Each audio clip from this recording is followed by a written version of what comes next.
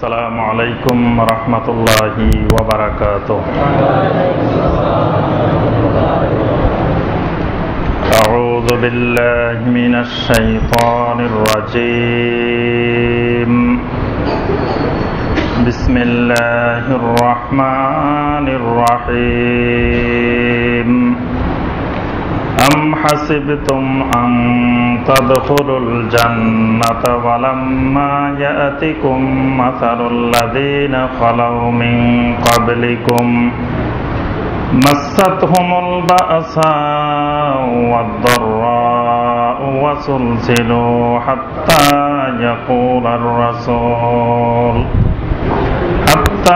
يقول الرسول والذين آمنوا معه متى نصر الله ألا إن نصر الله قريب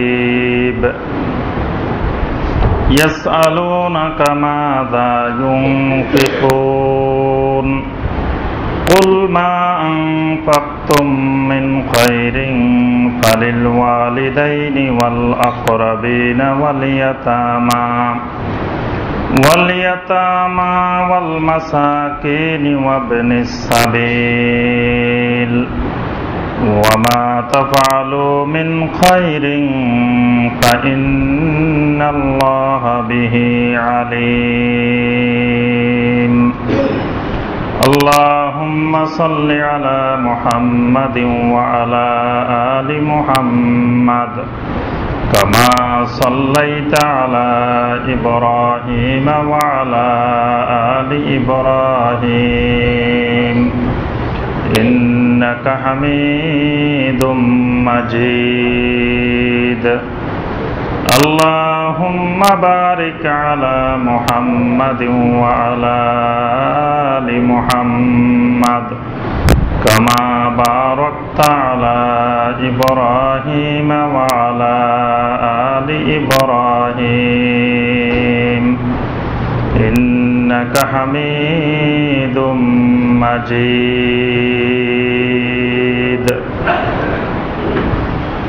সম্মানিত উলামায়ে কেরাম, দূরের এবং কাছের দিনদার সালেহীন মুত্তাকিন ভাই ও বোনেরা, আল্লাহ সুবহানাহু ওয়া তাআলার দরবারে কোটি কোটি শুকরিয়া যে আল্লাহ রাব্বুল আলামিন আমাদেরকে দীর্ঘ এক সপ্তাহ পরে শুক্রবার সালাতুল মাগরিবের পর নদ্দা সরকার বাড়ি জামে মসজিদে বসে আল্লাহ রাব্বুল আলামিনের নাজিলকৃত কোরআনে কারীম থেকে কয়েকটি আয়াতে কারিমার সংক্ষিপ্তভাবে তাফসীর করার এবং শোনার তৌফিক দিয়েছেন। সেই রাব্বুল আলামিনের শুকর আদায় করি, সকলে বলি আলহামদুলিল্লাহ। আমাদের ধারাবাহিক কোরআনে কারীমের তাফসীরে যে সূরা থেকে তাফসীর চলছিল, সেই সূরাটির নাম হলো সূরা আল বাকারা। সূরা আল বাকারার 213 নম্বর আয়াতে কারিমা পর্যন্ত আমরা গত তাফসীরে আলোচনা করেছি। আজকে সূরা আল বাকারার 214 নম্বর আয়াতে কারিমা থেকে আমাদের তাফসীর হবে ইনশাআল্লাহ। সূরা আল বাকারা, এই সূরাটি কোরআনে কারীমের সবচেয়ে বড় সূরা এবং এই সূরার মধ্যে আল্লাহ সুবহানাহু ওয়া তাআলা শরীয়তের অনেকগুলো হুকুম, আহকাম, বিধি বিধান বর্ণনা করেছেন। যেহেতু এই সূরা মাদানী সূরা, আর মাদানী সূরাগুলোর মধ্যেই আল্লাহ রাব্বুল আলামিন বেশি বেশি শরীয়তের হুকুম, আহকাম বর্ণনা করেছেন। মাক্কি সূরাগুলোর মধ্যে আল্লাহ পাক বেশি বেশি দাওয়াত প্রসঙ্গে উল্লেখ করেছেন। তাওহীদের দাওয়াত, রিসালাতের দাওয়াত, আখিরাতের প্রতি দাওয়াত, এগুলোই আল্লাহ পাক বেশি বর্ণনা করেছেন। আর মাদানী সূরাগুলোর মধ্যে তাওহীদ, রিসালাত, আখিরাতের পাশাপাশি বান্দার শরীয়তের হুকুম আহকাম যেগুলো বান্দার জন্য ফরজ এই জাতীয় শরঈ হুকুম আহকাম আল্লাহ পাক বেশি বর্ণনা করেছেন। সূরা আল বাকারার মধ্যে অনেকগুলো শরঈ বিষয় আল্লাহ পাক বর্ণনা করেছেন।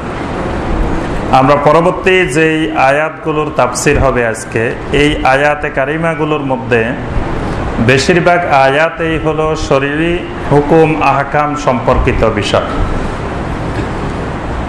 214 নম্বর আয়াত, এখানে এক একটি আয়াতে এক একটি শরঈ হুকুম আহকাম বিধিবিধান আল্লাহ পাক বর্ণনা করেছেন।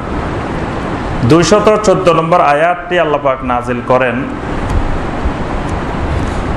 খাব্বাব ইবনে আরাত রাদিয়াল্লাহু তাআলা আনহু, একজন বড় সাহাবী। তিনি ইসলামের প্রথম দিকে, নবুয়তের প্রথম দিকে তিনি ইসলাম গ্রহণ করেন। তিনি মক্কার মুশরিকদের অনেক কাজকর্ম করে দিতেন, কিন্তু তারা টাকা পয়সা দিত না। কাজ করে যখন শেষ করতেন তখন বলতো যে তুমি যদি মুহাম্মদ সাল্লাল্লাহু আলাইহি সাল্লামের দ্বীন পরিত্যাগ করো তাহলে টাকা পাইবা, আর যদি মুহাম্মদ সাল্লাল্লাহু আলাইহি সাল্লামের সাথে থাকো, মুসলিমদের সাথে থাকো, মুমিনদের সাথে থাকো, তো কোনো টাকা পয়সা দেওয়া হবে না। যত রকমের জুলুম আছে, জুলুমের যত প্রকার আছে, সমস্ত প্রকারের জুলুম তখন সাহাবায়ে কেরামের উপরে করা হচ্ছিল। মানে এমন জুলুম, যেই জুলুম আর সহ্য করার মতো নয়, সবর ধরার মতো অবস্থা আর নেই। নবী সাল্লাল্লাহু আলাইহি সাল্লাম বাইতুল্লাহর সামনে, মক্কার সামনে বসে বসে এই বিষয়গুলো নিয়ে নবী সাল্লাল্লাহু আলাইহি সাল্লাম চিন্তা করতেছিলেন যে সাহাবায়ে কেরাম যে নির্যাতনের শিকার, এবং নবী সাল্লাল্লাহু আলাইহি সাল্লামকে যে কোনো সময় হত্যার পরিকল্পনা করা হচ্ছে, এরকম একটি পরিস্থিতিতে কিভাবে আল্লাহর দ্বীনের প্রচার প্রসার হবে, আল্লাহর দ্বীন কায়েম হবে, আল্লাহর দ্বীন বিস্তার লাভ করবে, জমিনে প্রতিষ্ঠা লাভ করবে, এই বিষয়গুলো নিয়ে নবী সাল্লাল্লাহু আলাইহি সাল্লাম চিন্তা করতেছিলেন। এমন সময় খাব্বাব ইবনে আরাত রাদিয়াল্লাহু তাআলা আনহু আসলেন। এসে আল্লাহ রাসূল সাল্লাল্লাহু আলাইহি সাল্লামকে বললেন, ইয়া রাসূলুল্লাহ আলা তাস্তানসিরু লানা আলা তাদউ লানা, হে আল্লাহ রাসূল সাল্লাল্লাহু আলাইহি সাল্লাম, জুলুম নির্যাতন এত বেশি বেড়ে গেছে, আমরা আর সহ্য করার মতো অবস্থা নেই। আপনি কি আল্লাহর কাছে সাহায্যের জন্য দোয়া করবেন না? আপনি কি আমাদের এই নির্যাতন থেকে, জুলুম থেকে পরিত্রাণের জন্য আল্লাহর কাছে কি কোনো দোয়া করার দরকার নাই নাকি? আল্লাহ রাসূলের কাছে এসে এই কথাগুলো খাব্বাব ইবনে আরাত রাদিয়াল্লাহু তাআলা আনহু বলতেছিলেন। তখন আল্লাহ রাসূল সাল্লাল্লাহু আলাইহি ওয়াসাল্লাম কিছুক্ষণ শুনলেন তার কথাবার্তা। শোনার পরে নবী সাল্লাল্লাহু আলাইহি ওয়াসাল্লাম বললেন, শোনো, ইন্না মান কানা ক্বাবলাকুম ইয়ানশিতুনা বিমিনশাতিল হাদীদ। শোনো খাব্বাব ইবনে আরাত, তোমাদের পূর্ববর্তী যে মুমিনেরা দুনিয়া থেকে অতিবাহিত হয়েছে, সেই মুমিনদের সিলসিলা, মুমিনদের তরিকা আর তোমাদের সিলসিলা, তোমাদের তরিকা এক তরিকা, উম্মাত ওয়াহিদা। ওই মুমিনদেরকে লোহার চিরুনি দিয়ে তাদের শরীরে আঁচড়ানো হতো, লোহার চিরুনি দিয়ে শরীরে আঁচড়ানো হতো, তাদের শরীরের গোশতগুলো তুলে ফেলা হতো, হাড্ডির উপর দিয়ে চিরুনি দিয়ে আঁচড়ানো হতো। এরপরে তাদেরকে করাত দিয়ে ছিঁড়ে ছিঁড়ে টুকরা টুকরা করা হতো, তাদের শরীরকে খণ্ড বিখণ্ড করা হতো। কিন্তু তোমাদের মধ্যে আজও সেই পরিস্থিতির এখনো তৈরি হয় নাই। তোমরা যে জুলুম নির্যাতন স্বীকার করতেছ, জুলুম নির্যাতনের শিকার হচ্ছে, এই জুলুম এখনো সেই মুমিনদের জুলুমের মতো হয় নাই। যেই জুলুমের মতো পরিস্থিতি হইলে আমি আল্লাহ রাসূল আল্লাহর কাছে দোয়া করব, সে দোয়ার পরিস্থিতি এখনো হয়নি। তখন আল্লাহ সুবহানাহু ওয়া তাআলা এই সূরা আল বাকারা 214 নম্বর আয়াত নাজিল করলেন। আয়াত নাজিল করে আল্লাহ পাক বললেন, আম হাসিবতুম আন তাদখুলুল জান্নাহ, হে মুমিনেরা, তোমরা কি ধারণা করেছো ঈমান আনছো আর জান্নাতে চলে যাইবা? ঈমান আনছি যখন জান্নাতে না যাই আর কই যাব? অনেকের ধারণা কিন্তু এরকম যে ঈমান যখন আনছি, মুসলমানের ঘরে যখন হইছি, জান্নাতে না যাই কই যাব? নামাজেরও দরকার নাই, আমলেরও দরকার নাই, ইবাদত বন্দেগীরও দরকার নাই, ইমানেরও খবর দরকার নাই। যেহেতু আমার নাম আব্দুল্লাহ, আব্দুল করিম, আব্দুর রহিম, সুতরাং জান্নাত তো আছেই। আল্লাহ পাক এই কথাটা বলেছেন, আম হাসিবতুম আন তাদখুলুল জান্নাহ, তোমরা কি ধারণা করে নিয়েছো যে তোমরা এমনিতে জান্নাতে চলে যাবে?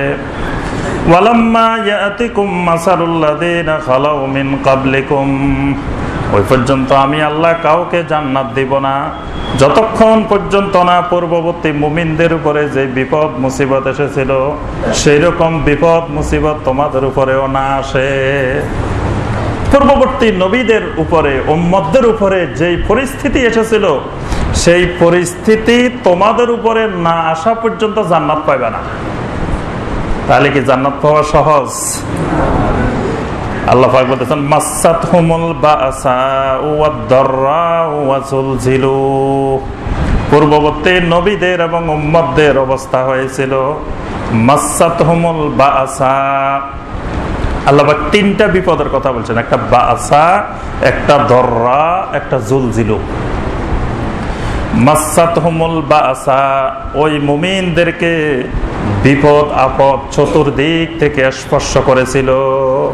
মানে এমন পরিস্থিতি মুমিনদের তৈরি হয়, ডান দিকে তাকাইলেও বিপদ, বাম দিকে তাকাইলেও বিপদ, সামনে তাকাইলেও বিপদ, পিছনে তাকাইলেও বিপদ। বিপদ তাদেরকে ঘেরাও করেছিল চতুর্দিক থেকে। বাসা, বাসা মানে কঠিন কঠিন বিপদ মুসিবত, ডানে বামে সামনে পিছনে চতুর্দিকে শুধু বিপদ আর বিপদ।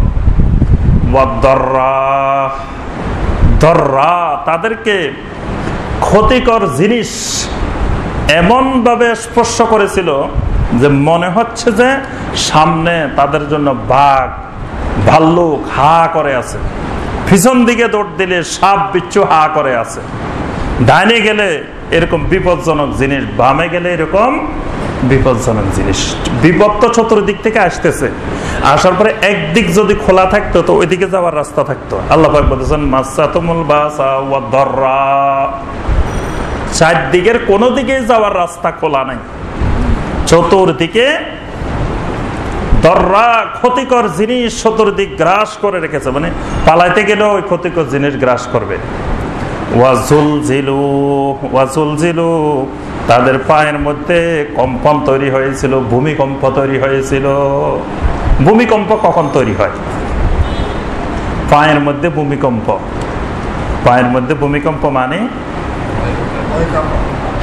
একটা হলো যুদ্ধের ময়দানে, জিহাদের ময়দানে, যেখানে আপনি এখানে দাঁড়াইলেই মারা যাবেন, যে কোনো মুহূর্তে আপনি শহীদ হবেন, তখন আপনার পায়ের মধ্যে কম্পন তৈরি হবে, ভূমিকম্প তৈরি হবে, জালজালা তৈরি হবে।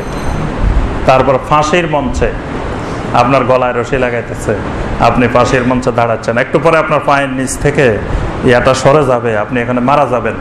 এটাকে বলা হয় জালজালা, মানে কম্পন তৈরি হবে পায়ের মধ্যে।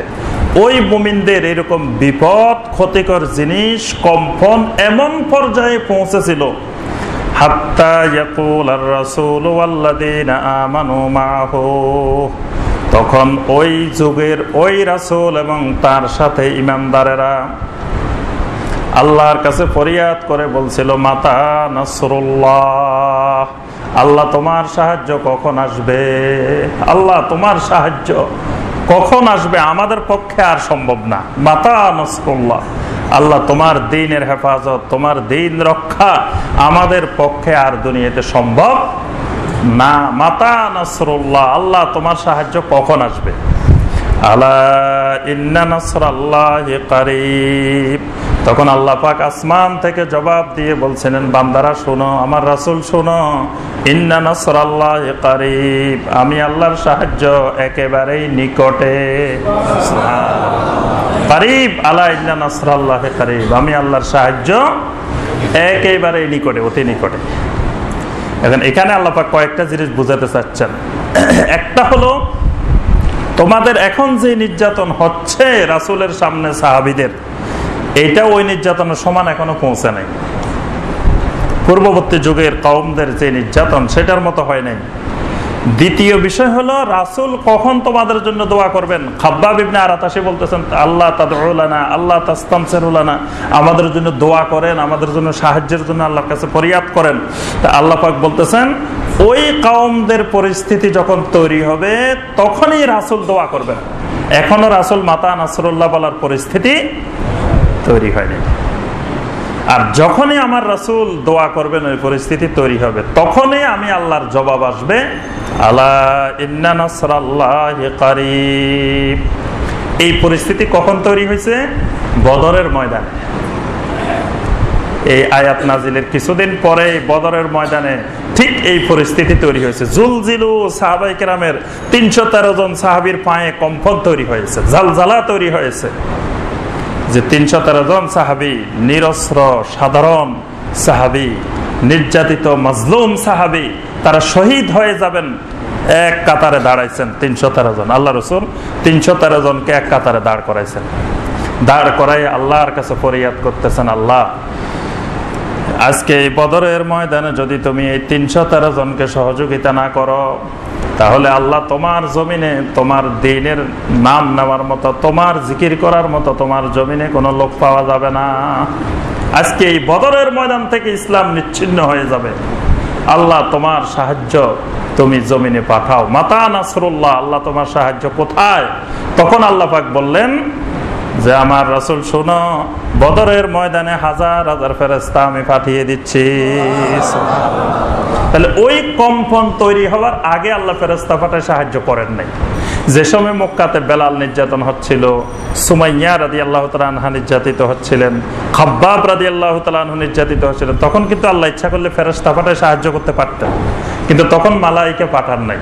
ফেরেশতা পাঠাইছেন একেবারে চূড়ান্ত পর্যায়ে বদরের ময়দানে গিয়ে আল্লাহ পাক দলে দলে আল্লাহর ফেরেশতাদেরকে সহযোগিতার জন্য পাঠিয়ে দিয়েছেন। তাহলে এই আয়াতে কারিমা থেকে বোঝা যায় যে আল্লাহর দ্বীন, আল্লাহর দ্বীনের দাওয়াত, আল্লাহর দ্বীনের কাজ করা এটা অনেক কঠিন কাজ। আল্লাহর দ্বীনের দাওয়াত দিতে গেছেন, ওই এলাকার লোকেরা সবাই আনি আপনাকে বাসা থেকে রান্না করে আনি খাওয়ায়। এটা কোন জাতীয় দাওয়াত? একজন নবী ইসলামের ইতিহাসে আদম আলাইহিস সালাম থেকে শুরু করে মুহাম্মদ রাসূলুল্লাহ সাল্লাল্লাহু আলাইহি ওয়াসাল্লাম পর্যন্ত একজন রাসূল দেখাতে পারবেন কোন এলাকায় আল্লাহর দ্বীনের দাওয়াত দিতে গেছেন, ওই এলাকার মানুষেরা রান্না করে আনি বাসা থেকে রাসূলের খাওয়াইছে, সাহাবীদেরকে খাওয়াইছে? এরকম নজির কি ইসলামের ইতিহাসে কোন নবী রাসূলের ইতিহাসে আছে? কারণ যেই এলাকায় আম্বিয়া আলাইহিমুস সালাম দাওয়াত দিতে গেছেন সেই এলাকার মানুষ তো শিরকে লিপ্ত। তো নবী রাসূলদের দাওয়াত হলো তাওহীদের দাওয়াত, আল্লাহর একত্ববাদের দাওয়াত। তো নবী রাসূল তো ওই সমাজের বিপক্ষে কথা বলবেন। নবী রাসূল ওখানে গিয়ে তাদেরকে যখন তাওহীদের দাওয়াত দিবেন, তখন তো তারা নবী রাসূলকে পারবে না মারি পিটাই ওখান থেকে দৌড়াইতে। কি খাওয়াইবো? আবার খাওয়ানো তো দূরের কথা, রাসূলকে যেহেতু তাদের চিন্তা চেতনা, তাদের আকীদার বিরুদ্ধে কথা বলতেছে নবী রাসূল, তারা শিরক করতেছে, নবী রাসূল এসে বলতেছে যে এগুলা শিরক, খবরদার এগুলা করা যাবে না, তাওহীদের দিকে আসো। তাওহীদুল ইবাদার দাওয়াত। তো দাওয়াত যদি আমি যদি আপনাদের বিরুদ্ধে কথা বলি, তাহলে আপনারা কি আমরা আদর করবেন না এখান থেকে বাইর করবেন? তারা নবী রাসূলদেরকে দুনিয়ার কোথাও গেছেন সবাই আদর করে খাওয়াইছে দাওয়াত দিতে, এইরকম ঘটনা আম্বিয়া আলাইহিমুস সালামের ইতিহাসে নাই। এখন যদি কোথাও দাওয়াত দিতে গেছেন, মানুষ আপনারা খুব আদর করে বলে যে আল্লাহর ওলিরা এসে গেছে, আনে খুব খাওয়ায়, তাহলে বুঝতে হবে ওই নবীওয়ালা দাওয়াত আর এই দাওয়াত এক দাওয়াত না। কারণ ওই নবীওয়ালা দাওয়াত দিতে গেলে এরকম সবাই আদর করে আনি খাওয়া, তারপরে মসজিদের মধ্যে আপনার ভালো আরামে এসে থাকার ব্যবস্থা, খাওয়ার ব্যবস্থা, আরামে খাওয়া, ঘোরাফেরা করা, কি আরাম, সুন্দর মতে নিরাপদে ঘুমানো, নিশ্চিন্তে ঘুমানো, এইরকম ঘটনা আম্বিয়া আলাইহিমুস সালামের যুগে কখনো ঘটে নাই। এই জন্য দাওয়াত আগে না তাবলীগ আগে?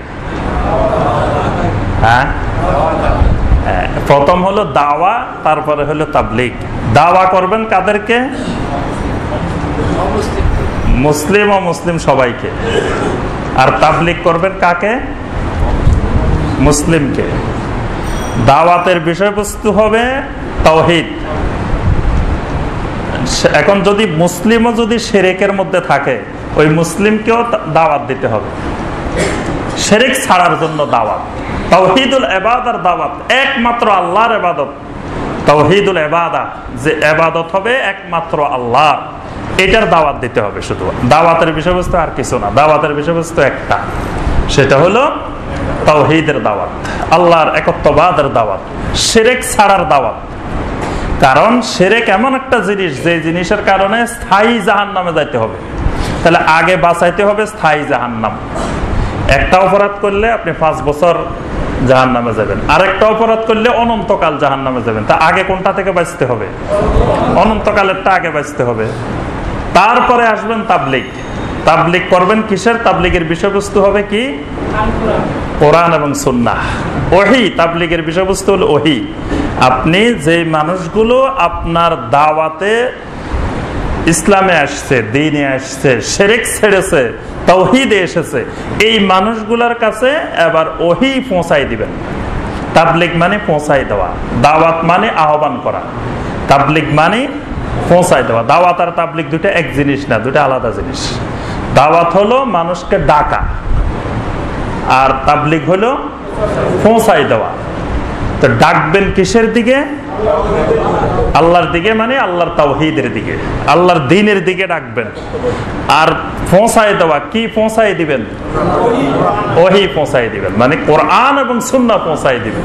এই কোরআন এবং সুন্নাহ পৌঁছানোর নাম হলো তাবলীগ, আর মানুষকে তাওহীদের দিকে ডাকার নাম হলো দাওয়াত।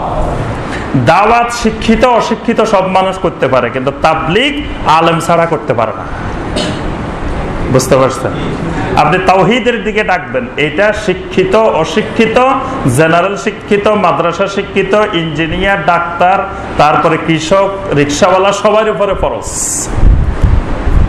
আগে নিজে তাওহীদ বুঝতে হবে, তাওহীদুল ইবাদা বুঝতে হবে, তারপরে মানুষকে তাওহীদুল ইবাদার দিকে ডাকতে হবে, দাওয়াত দিতে হবে। আর তাবলীগ সবাই করতে পারবে না, কারণ তাবলীগ করবেন আপনি কোরআন আর সুন্নাহর। তো কোরআন সুন্নাহ না জানলে আপনি তাবলীগ করবেন কিসের? কোরআন সুন্নাহ না জানলে আপনি পৌঁছাইবেনটা কি মানুষের কাছে? তা একজন কৃষক ভাই, রিকশাওয়ালা ভাই, শ্রমিক ভাই, উনি কোরআন হাদিস জানেন, তো উনি কি তাবলীগ করবেন? উনি তো তাবলীগ করতে যায় শিরকের তাবলীগ করে বসে থাকবেন, কারণ উনি নিজেই তো দ্বীন বুঝে নাই, ঈমান বুঝে নাই, আমল বুঝে নাই, কোরআন বুঝে নাই, সুন্নাহ বুঝে নাই, তো উনি কি তাবলীগ করবেন? এজন্য নবী সাল্লাল্লাহু আলাইহি ওয়াসাল্লাম যখন তাবলীগের জন্য পাঠাইতেন, তখন শুধুমাত্র আলেম সাহাবীদেরকে পাঠাইতেন। আর দাওয়াতের জন্য যদি হইতো, সেখানে আলেম গায়রে আলেম সব সাহাবী যেতেন। বুঝতে পারছেন? তাহলে যখন দাওয়াতের জন্য যাবেন, তখন দাওয়াত হবে একটা, দাওয়াতের বিষয়বস্তু একটা। 5, 6টা 10টা জিনিসের দাওয়াত দেওয়া লাগবে না, দাওয়াত দিতে হবে একটা জিনিসের। যাই বলবেন যে ভাই এই যে আপনারা কাজগুলা করতেছেন এগুলা শিরক, আর এটা ছেড়ে দিয়ে এইভাবে ইবাদত করা, এটার নাম তাওহীদ। এটাই হলো দাওয়াত। এখন যদি বলেন যে মুসলমানের কাছে আবার কিসের দাওয়াত? যেই মুসলিম অনবরত শিরক করে, সে আবার কিসের মুসলিম? তার নামটা হয়তো মুসলিম, কিন্তু আসলে সে মুসলিম নয়। শিরক করলে তার সব আমল বরবাদ হয়ে যায়। শিরক করলে তার তো আর আমলে থাকে না, ইমানে থাকে না। এই জন্য সে নিজেকে যত মুসলিম মনে করুক, আসলে সে মুসলিম না। তবে আপনি ডাইরেক্টারে আবার অমুসলিমও ঘোষণা দিতে পারবেন না। দেখতেছেন আপনি স্পষ্ট শিরক করতেছে, কুফরি করতেছে, ঈমান নষ্ট হওয়ার সব বিষয় তার মধ্যে আছে, তাও বলতে পারবেন না যে ও অমুসলিম ভাই, কাফের ভাই, আসেন আপনারা আমি দাওয়াত দিই, কথা বলা যাবে না। না বলে তাকে তাওহীদের দাওয়াত দিতে হবে। আম্বিয়া আলাইহিমুস সালাম যাদের কাছে যেতেন, তারা কিন্তু নিজেদেরকে মুসলিম মনে করত, তারা নিজেদেরকে কাফের মনে করত না, অমুসলিম মনে করত না। এই জন্য আম্বিয়া আলাইহিমুস সালাম তাদেরকে কখনো কাফের বলে সম্বোধন করেন নাই, মুশরিক বলে সম্বোধন করেন নাই। সম্বোধন করতেন ইয়া আইয়ুহান নাস, নাস বলে, মানুষ বলে সম্বোধন করতেন, ভাই বলে সম্বোধন করতেন।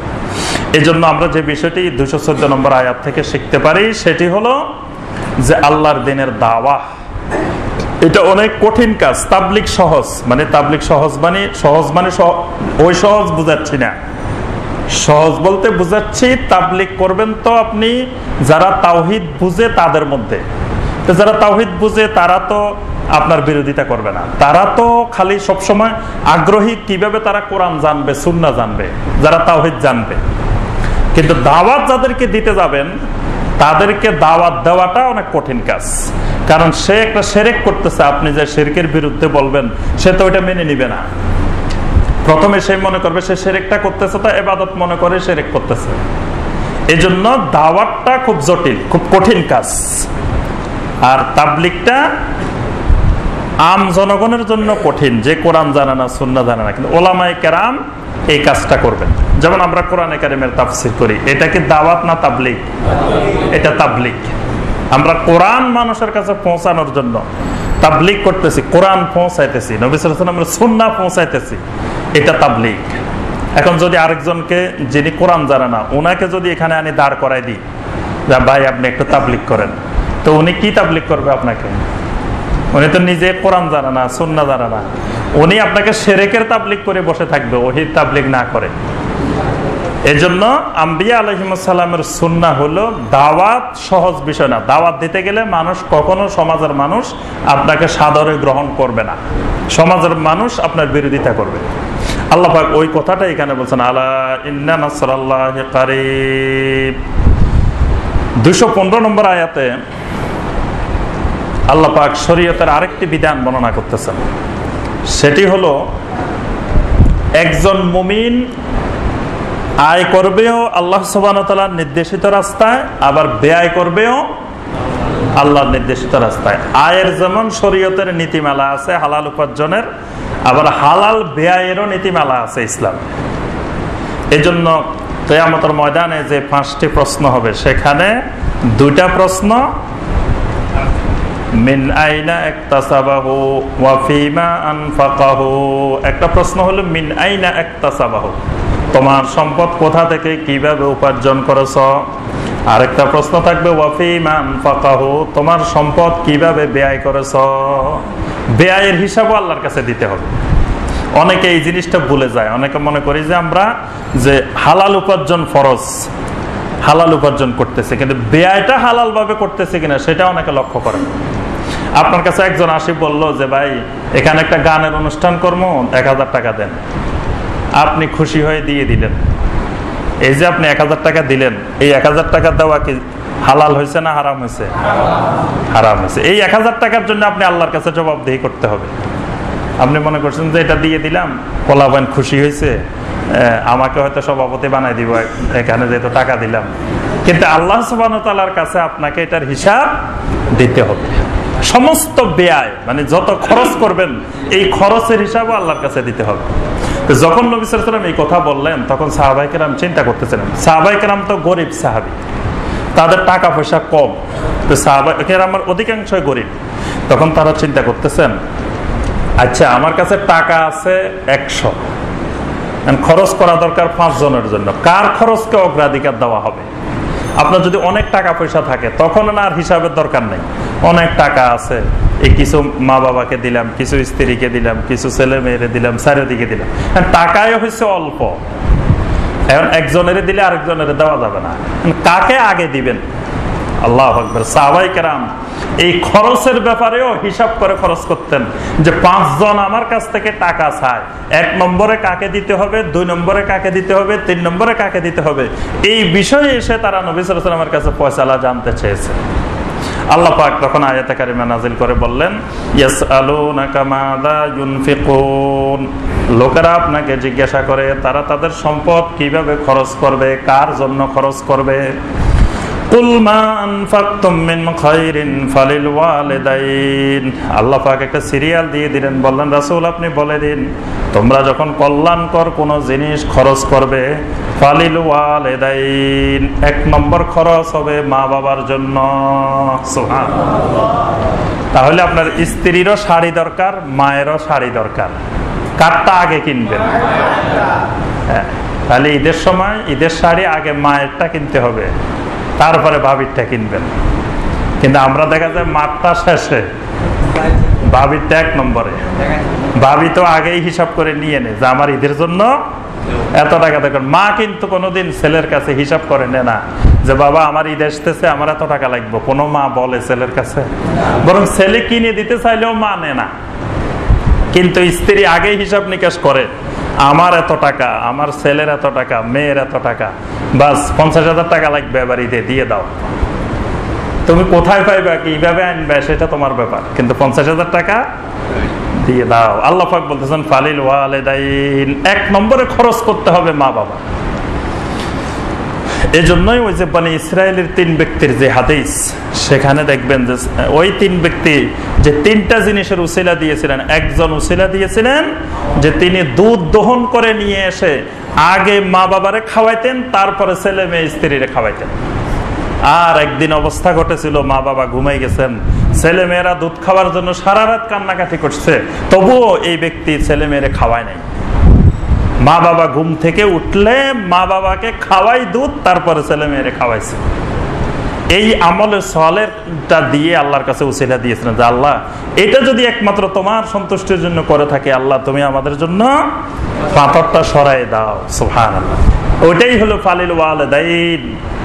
তাহলে বোঝা যায় মাছ আছে, আজকে রান্না করছে ধরেন 3 পিস, এখন মা বাবারে দিলে ছেলে মেয়েরে হয় না, ছেলে মেয়েরে দিলে মা বাবারে হয় না, তাই কারে আগে দিতে হবে? মা বাবারে আগে দিতে হবে, ছেলে মেয়েরে পরে। কিন্তু আমরা দেখা যায় মা বাবারে কই যে বুড়া হয়ে গেছে, এখন খাইলে কি না খাইলে কি, বুড়া হয়ে গেছে, বুড়া মানুষ খাইলে কি আর শরীর ইয়া হইব নাকি? ছেলে মেয়েরে খাওয়ানো দরকার। কিন্তু আল্লাহ বলতেছেন ফালিল ওয়ালিদাইন, আগে ওই ভালো খাবারটা মা বাবাকে দিতে হবে। তাহলে ফলমূল, আপেল আঙ্গুর কিনে ফির সাহেবের কাছে আগে না মা বাবার কাছে আগে? ফালিল ওয়ালিদাইন। 1 নম্বর খরচ ফির সাহেবের জন্য বলা হয় নাই, বলা হয়েছে ফালিল ওয়ালিদাইন। নতুন গাছে লাউ ধরছে, এই লাউটা আগে কে খাবে? ফির সাহেব খাবে না, মা বাবা খাবে। ফালিল ওয়ালিদাইন, আল্লাহ পাক বলছেন মা বাবা খাবে। ওয়াল আকরাবিন, মা বাবার পরে 2 নম্বরে আকরাবিন। আকরাবিন বলতে সূরা তাওবার মধ্যে আল্লাহ পাক আকরাবিনের ব্যাখ্যা দিয়েছেন। আকরাবিন কার আগে কে সিরিয়াল হবে? আল্লাহ পাক বলছেন কুল ইন কানা আবাউকুম ওয়া আবনাউকুম ওয়া ইখওয়ানুকুম ওয়া আজওয়াজুকুম ওয়া আশীরাতুকুম। 5টা সিরিয়াল দিয়েছেন আল্লাহ পাক আকরাবিনের। 1 নম্বরে হলো কুল ইন কানা আবাউকুম, 1 নম্বরে মা বাবা। 2 নম্বরে ওয়া আবনাউকুম, ছেলে মেয়ে। 3 নম্বরে ওয়া ইখওয়ানুকুম, ভাই বোন। 4 নম্বরে হলো ওয়া আজওয়াজুকুম, স্বামী স্ত্রী। 5 নম্বরে ওয়া আশীরাতুকুম, রক্তের সম্পর্কীয় আত্মীয় স্বজন। তাহলে স্ত্রীর সিরিয়াল কয় নম্বরে? স্বামীর সিরিয়াল 4 নম্বরে। মানে মহিলা হইলে আয়াতটা 2 জনের জন্য প্রযোজ্য। যদি আল্লাহর বান্দি হয় তার ক্ষেত্রে স্বামী, আল্লাহর বান্দা হইলে তার ক্ষেত্রে স্ত্রী। তাহলে এই সিরিয়াল 4 নম্বরে আসছে, তার আগে 3টা রয়ে গেছে। 1 নম্বরে মা বাবা, 2 নম্বরে ছেলে মেয়ে, 3 নম্বরে ভাই বোন।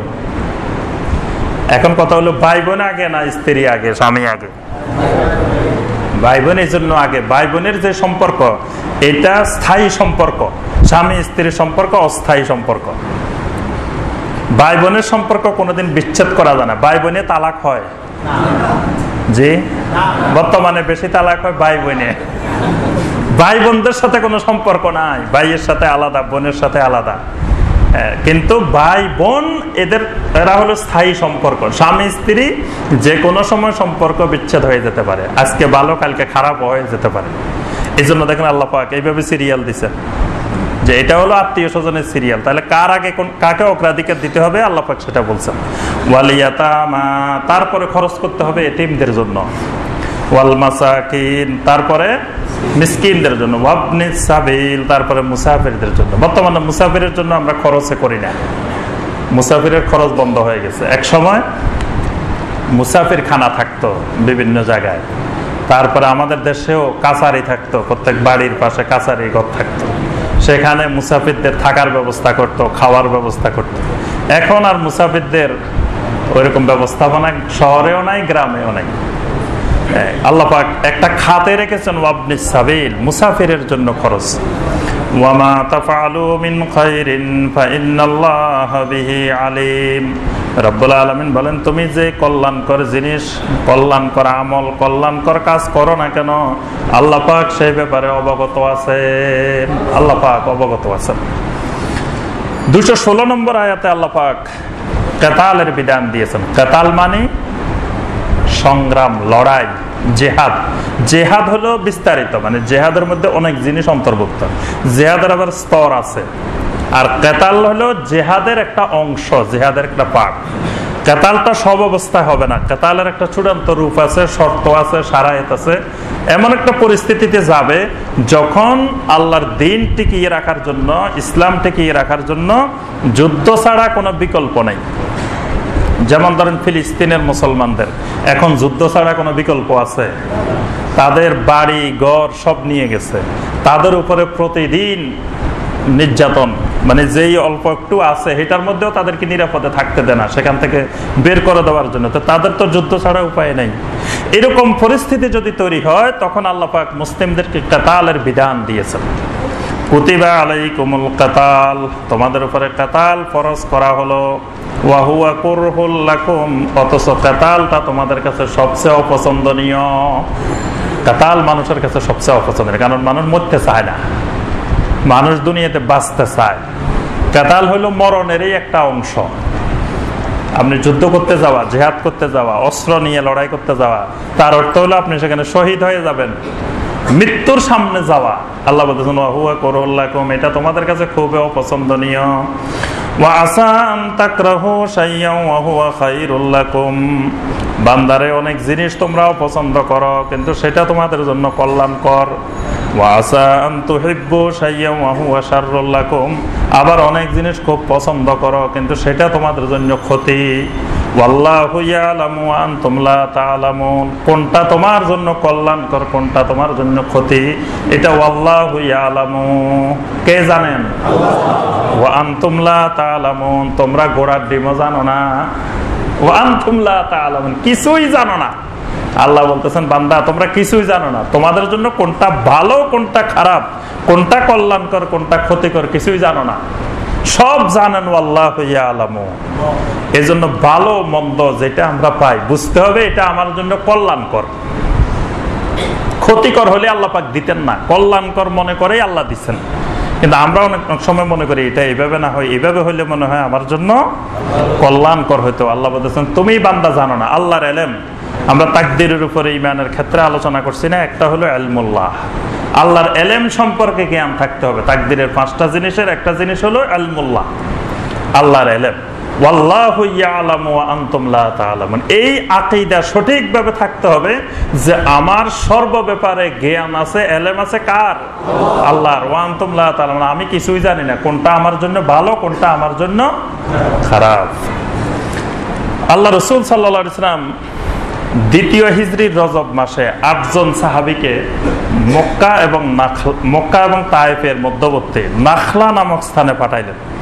পাঠাই বললেন যে কুরাইশদের ব্যবসা বাণিজ্যের ব্যাপারে, কুরাইশদের ভবিষ্যৎ পরিকল্পনা কি, তোমরা একটু খোঁজ খবর নিয়ে চলে আসবা, ওখানে কোনো যুদ্ধ বিগ্রহ করবা না। কিন্তু পরিস্থিতি এমন অবস্থায় তৈরি হলো, এই 8 জন সাহাবী শহীদ হয়ে যাচ্ছিলেন। তখন তারা সেখানে যুদ্ধ করে মুশরিকদের একজনকে নিহত করছেন, আর বাকিদেরকে একেবারে গ্রেপ্তার করে ধরে বন্দী করে মদিনায় নিয়ে আসছেন। তো তখন ছিল শাবান মাস, দ্বিতীয় হিজরির। তারা গেছেন রজব মাসে, কিন্তু যুদ্ধটা হয়েছে শাবান মাসে। আর বদর যুদ্ধ হয়েছে কি মাসে? রমজান মাসে। এর 1 মাস পরেই বদর যুদ্ধের এটা সূত্রপাত, নাখলার এই ঘটনা।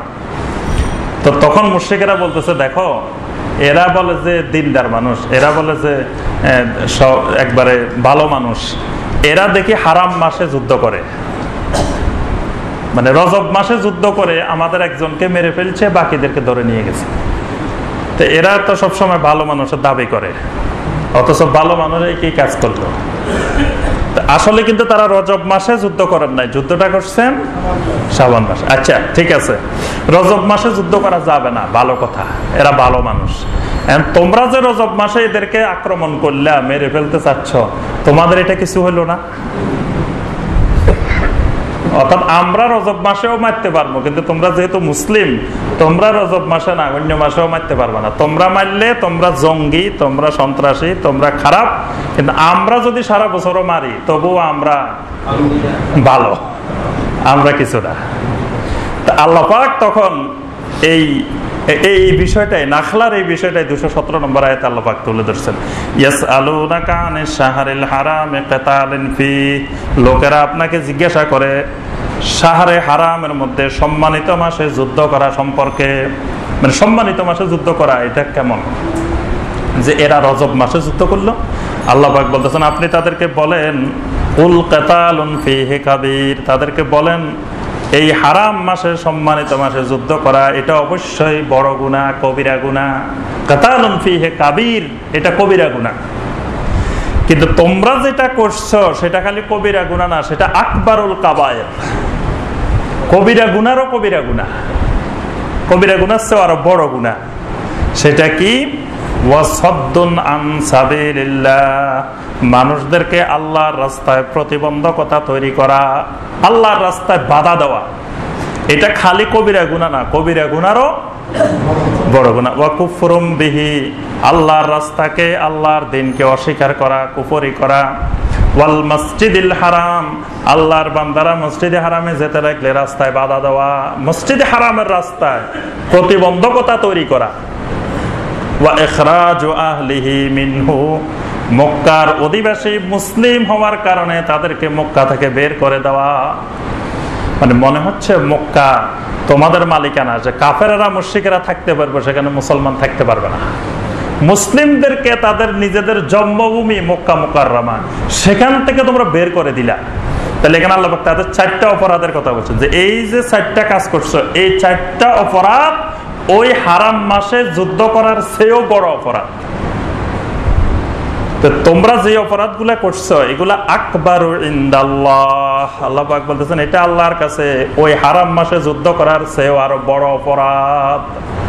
এগুলা আরো বড় অপরাধ। তাহলে বড় অপরাধের জন্য ছোট অপরাধ জায়েজ, এটাই আল্লাহ পাক বলতেছেন। কথাটা বুঝতে পারছেন? মানে সাহাবীরা যদি রজব মাসে যুদ্ধ করেও আল্লাহ বলতেছে তারা জায়েজ কাজ করছে, হারাম কাজ করে না। কারণ তোমরা যে কাজগুলা করছো সেই কাজগুলা ওই কাজের চেয়ে আরো জটিল কাজ, আরো বড় কাজ। তো সেগুলোর প্রতিবন্ধকতা তৈরি করার জন্য তোমরা রজব মাসে তাদেরকে মেরে ফেলবা, আর তারা বলবে যে আলহামদুলিল্লাহ মেরে ফেলুক, আমরা আছি। তা আল্লাহ বলতেছেন এখানে এই তোমাদের প্রতিবন্ধকতা তৈরি করা, তোমাদের বিরুদ্ধে যুদ্ধ করা, এটা যদি আমার সাহাবীরা করেও তাহলে এটা ভালো কাজ করছে। তোমরা যে কাজগুলো করতেছো এগুলো হলো ফিতনা। এই 4টা কাজকে আল্লাহ নাম দিয়েছেন ফিতনা।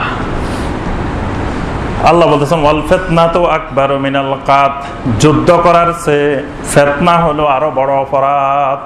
অনেকে আমরা ফিতনা বুঝি না, ফিতনা। এবং নাউজুবিল্লাহ বর্তমানে কেউ কেউ সুন্নতকে ফিতনা বলে, নাউজুবিল্লাহ। আল্লাহ পাক সবাইকে হেদায়েত দান করুক, আল্লাহ পাক বুঝার তৌফিক দান করুক। সুন্নতের ধরন মানে একটা সুন্নাহ, নবী সাল্লাল্লাহু আলাইহি ওয়াসাল্লামের সুন্নাহ, সেই সুন্নাহটার মধ্যে হয়তো সুন্নাহর ধরনটা নিয়ে ইখতিলাফ, কিন্তু সবার মত যে এটা সুন্নাহ, কিন্তু সুন্নাহর মতটা মানে ধরনটা নিয়ে একটু ইখতিলাফ আছে। মানে কেউ বলতেছেন যে সুন্নাহর ধরনটা এটাই সবচেয়ে সহি, কেউ বলতেছেন না এই সুন্নাহটার ধরন এইভাবে সহি। আসলে দুইটাই সহি, এখানে দুইটাই সহি। কারো দৃষ্টিতে এটা সহি, কারো দৃষ্টিতে এটা সহি। এখন একজন যদি বলে যে আমারটাই সহি, ওইটা হইলো ফিতনা, এখানে নবী সাল্লাল্লাহু আলাইহি ওয়াসাল্লামের সুন্নাহকেই ফিতনা বলা হলো, তাহলে নবী সাল্লাল্লাহু আলাইহি ওয়াসাল্লামকে ফিতনাবাজ বানানো হয়েছে, নাউজুবিল্লাহ। এই জন্য কোন ইখতিলাফি আমলকে ফিতনা বলা যাবে না, কোন ইজতিহাদি আমলকে, গবেষণামূলক আমলকে ফিতনা বলা যাবে না। ফিতনা হলো এগুলো আল্লাহ বলতেছেন যে আল্লাহর রাস্তায় প্রতিবন্ধকতা তৈরি করা, কুফরি করা, মসজিদে হারামের রাস্তায় বাধা দেওয়া এবং মক্কার স্থায়ী অধিবাসীদেরকে মক্কা থেকে বের করে দেওয়া, এগুলাই হলো ফিতনা। ওয়ালা ইয়াজালুনা ইউকাতিলুনাকুম হাত্তা ইয়ারুদ্দুকুম আন দীনিকুম ইন ইসতাতাউ। রাব্বুল আলামিন বলেন এই মক্কার মুশরিকেরা তোমাদেরকে তোমাদের দিন থেকে বিচ্যুতি ঘটানোর জন্য, দিন থেকে ফিরিয়ে নেওয়ার জন্য তারা যদি সক্ষম হয় ততক্ষণ পর্যন্ত তারা যুদ্ধ করতে থাকবে।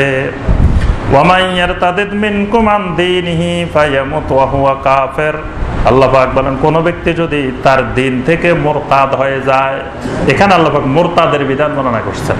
মুরতাদ বুঝেন তো? হ্যাঁ, মুরতাদ মানে মুমিন থেকে কাফের হয়ে যাওয়া, এটাকে বলা হয় মুরতাদ। যে ব্যক্তি তার দিন থেকে মুরতাদ হয়ে যায়, ফায়ামুত, মুরতাদ অবস্থায় মৃত্যুবরণ করে, ওয়াহুয়া কাফের, আল্লাহ পাক বলেন সে কাফের। মুরতাদ হলো কাফের, আল্লাহ বলতেছেন ওয়াহুয়া কাফের, সেই হলো কাফের। ফাউলাইকা হাবিতাত আমালুহুম ফিদ দুনিয়া ওয়াল আখিরা, সেই ওই দিন অবস্থায় যত রকমের আমল করেছে এটা দুনিয়াতেও বরবাদ হয়ে যাবে, আখিরাতেও বরবাদ হয়ে যাবে। ওয়াউলাইকা আসহাবুন নার হুম ফিহা খালিদুন, এবং স্থায়ীভাবে জাহান্নামের অধিবাসী হবে। মুরতাদ স্থায়ী জাহান্নামের অধিবাসী। ইন্নাল্লাযীনা আমানু ওয়াল্লাযীনা হাজারু ওয়া জাহাদু ফি সাবিলিল্লাহ উলাইকা ইয়ারজুনা রাহমাতাল্লাহ ওয়াল্লাহু গফুরুর রহিম। রব্বুল আলামিন বলেন, যারা ঈমান আনে, যারা হিজরত করে, যারা আল্লাহর রাস্তায় জিহাদ করে, উলাইকা ইয়ারজুনা রাহমাতাল্লাহ, এই মানুষগুলোই আল্লাহর রহমতের প্রত্যাশী। এখানে আল্লাহ পাক সাহাবায়ে কেরামের প্রশংসা করছেন যে ইন্নাল্লাযীনা আমানু, যারা ঈমান এনেছে, ওয়াল্লাযীনা হাজারু, আল্লাহর দ্বীনের জন্য তারা নিজের জন্মভূমি মক্কা মুকাররমা রেখে মদিনায় চলে গেল, ওয়া জাহাদু ফি সাবিলিল্লাহ, এবং নিজের জীবন দিয়ে আল্লাহর রাস্তায় জিহাদ করে, উলাইকা ইয়ারজুনা রাহমাতাল্লাহ, এই মানুষগুলোই আল্লাহর রহমতের কামনা করে, ওয়াল্লাহু গফুরুর রহিম, আল্লাহ পাক এই মানুষগুলোর প্রতি গফুর এবং রহিম। সুবহানাল্লাহ। 219 নম্বর আয়াতে আল্লাহ পাক মদের ব্যাপারে, মদ এবং জুয়া, এই দুটি ব্যাপারে প্রাথমিক আয়াত। মদ জুয়ার ব্যাপারে আয়াত কয়বার নাজিল হয়েছে? 3 বার। প্রথমবার শুধু আল্লাহ পাক কিছু ওয়াজ নসিহত করে দিয়েছেন, হারাম করেন নাই। আল্লাহ পাক বললেন যে মদ আর জুয়া এটার মধ্যে কিছু উপকারিতাও আছে, ক্ষতিও আছে। দেখেন আল্লাহ পাকের এই বর্ণনা থেকে একটা শিক্ষণীয় বিষয় হলো, আপনি যখন কোনো মানুষের ব্যাপারে কথা বলবেন, তার গুণটাও বলবেন, দোষটাও বলবেন, খালি দোষ বলবেন না। আমরা কিন্তু কারো ব্যাপারে খালি দোষটাই বলি, গুণটা যে আছে সেটা আর বলি না। সমালোচনা করি আমরা, সমালোচনা মানে বুঝি কি? খালি খারাপটা বলার নাম সমালোচনা। সমালোচনা হলো সম আলোচনা, মানে সমান আলোচনা। তার ভালোটাও আলোচনা হবে, তার খারাপটাও আলোচনা হবে, এটার নাম সমালোচনা। আল্লাহ পাক দেখেন বলে মদ হারাম করে দিচ্ছেন, মদ নিষেধ করতেছেন, জুয়া নিষেধ করতেছেন, তা আল্লাহ তো ডাইরেক্ট বলে দিতে পারতেন এগুলো ক্ষতিকর। আল্লাহ পাক বলছেন না, এটা সব ক্ষতি না, এটার মধ্যে উপকারও আছে। এটার যতটুকু উপকার, আল্লাহ উপকারের কথাও বলছেন, ক্ষতির কথাও বলছেন। তবে আল্লাহ পাক বলছেন যে শোনো, এটার ক্ষতি দিকটা উপকারের চেয়ে বেশি।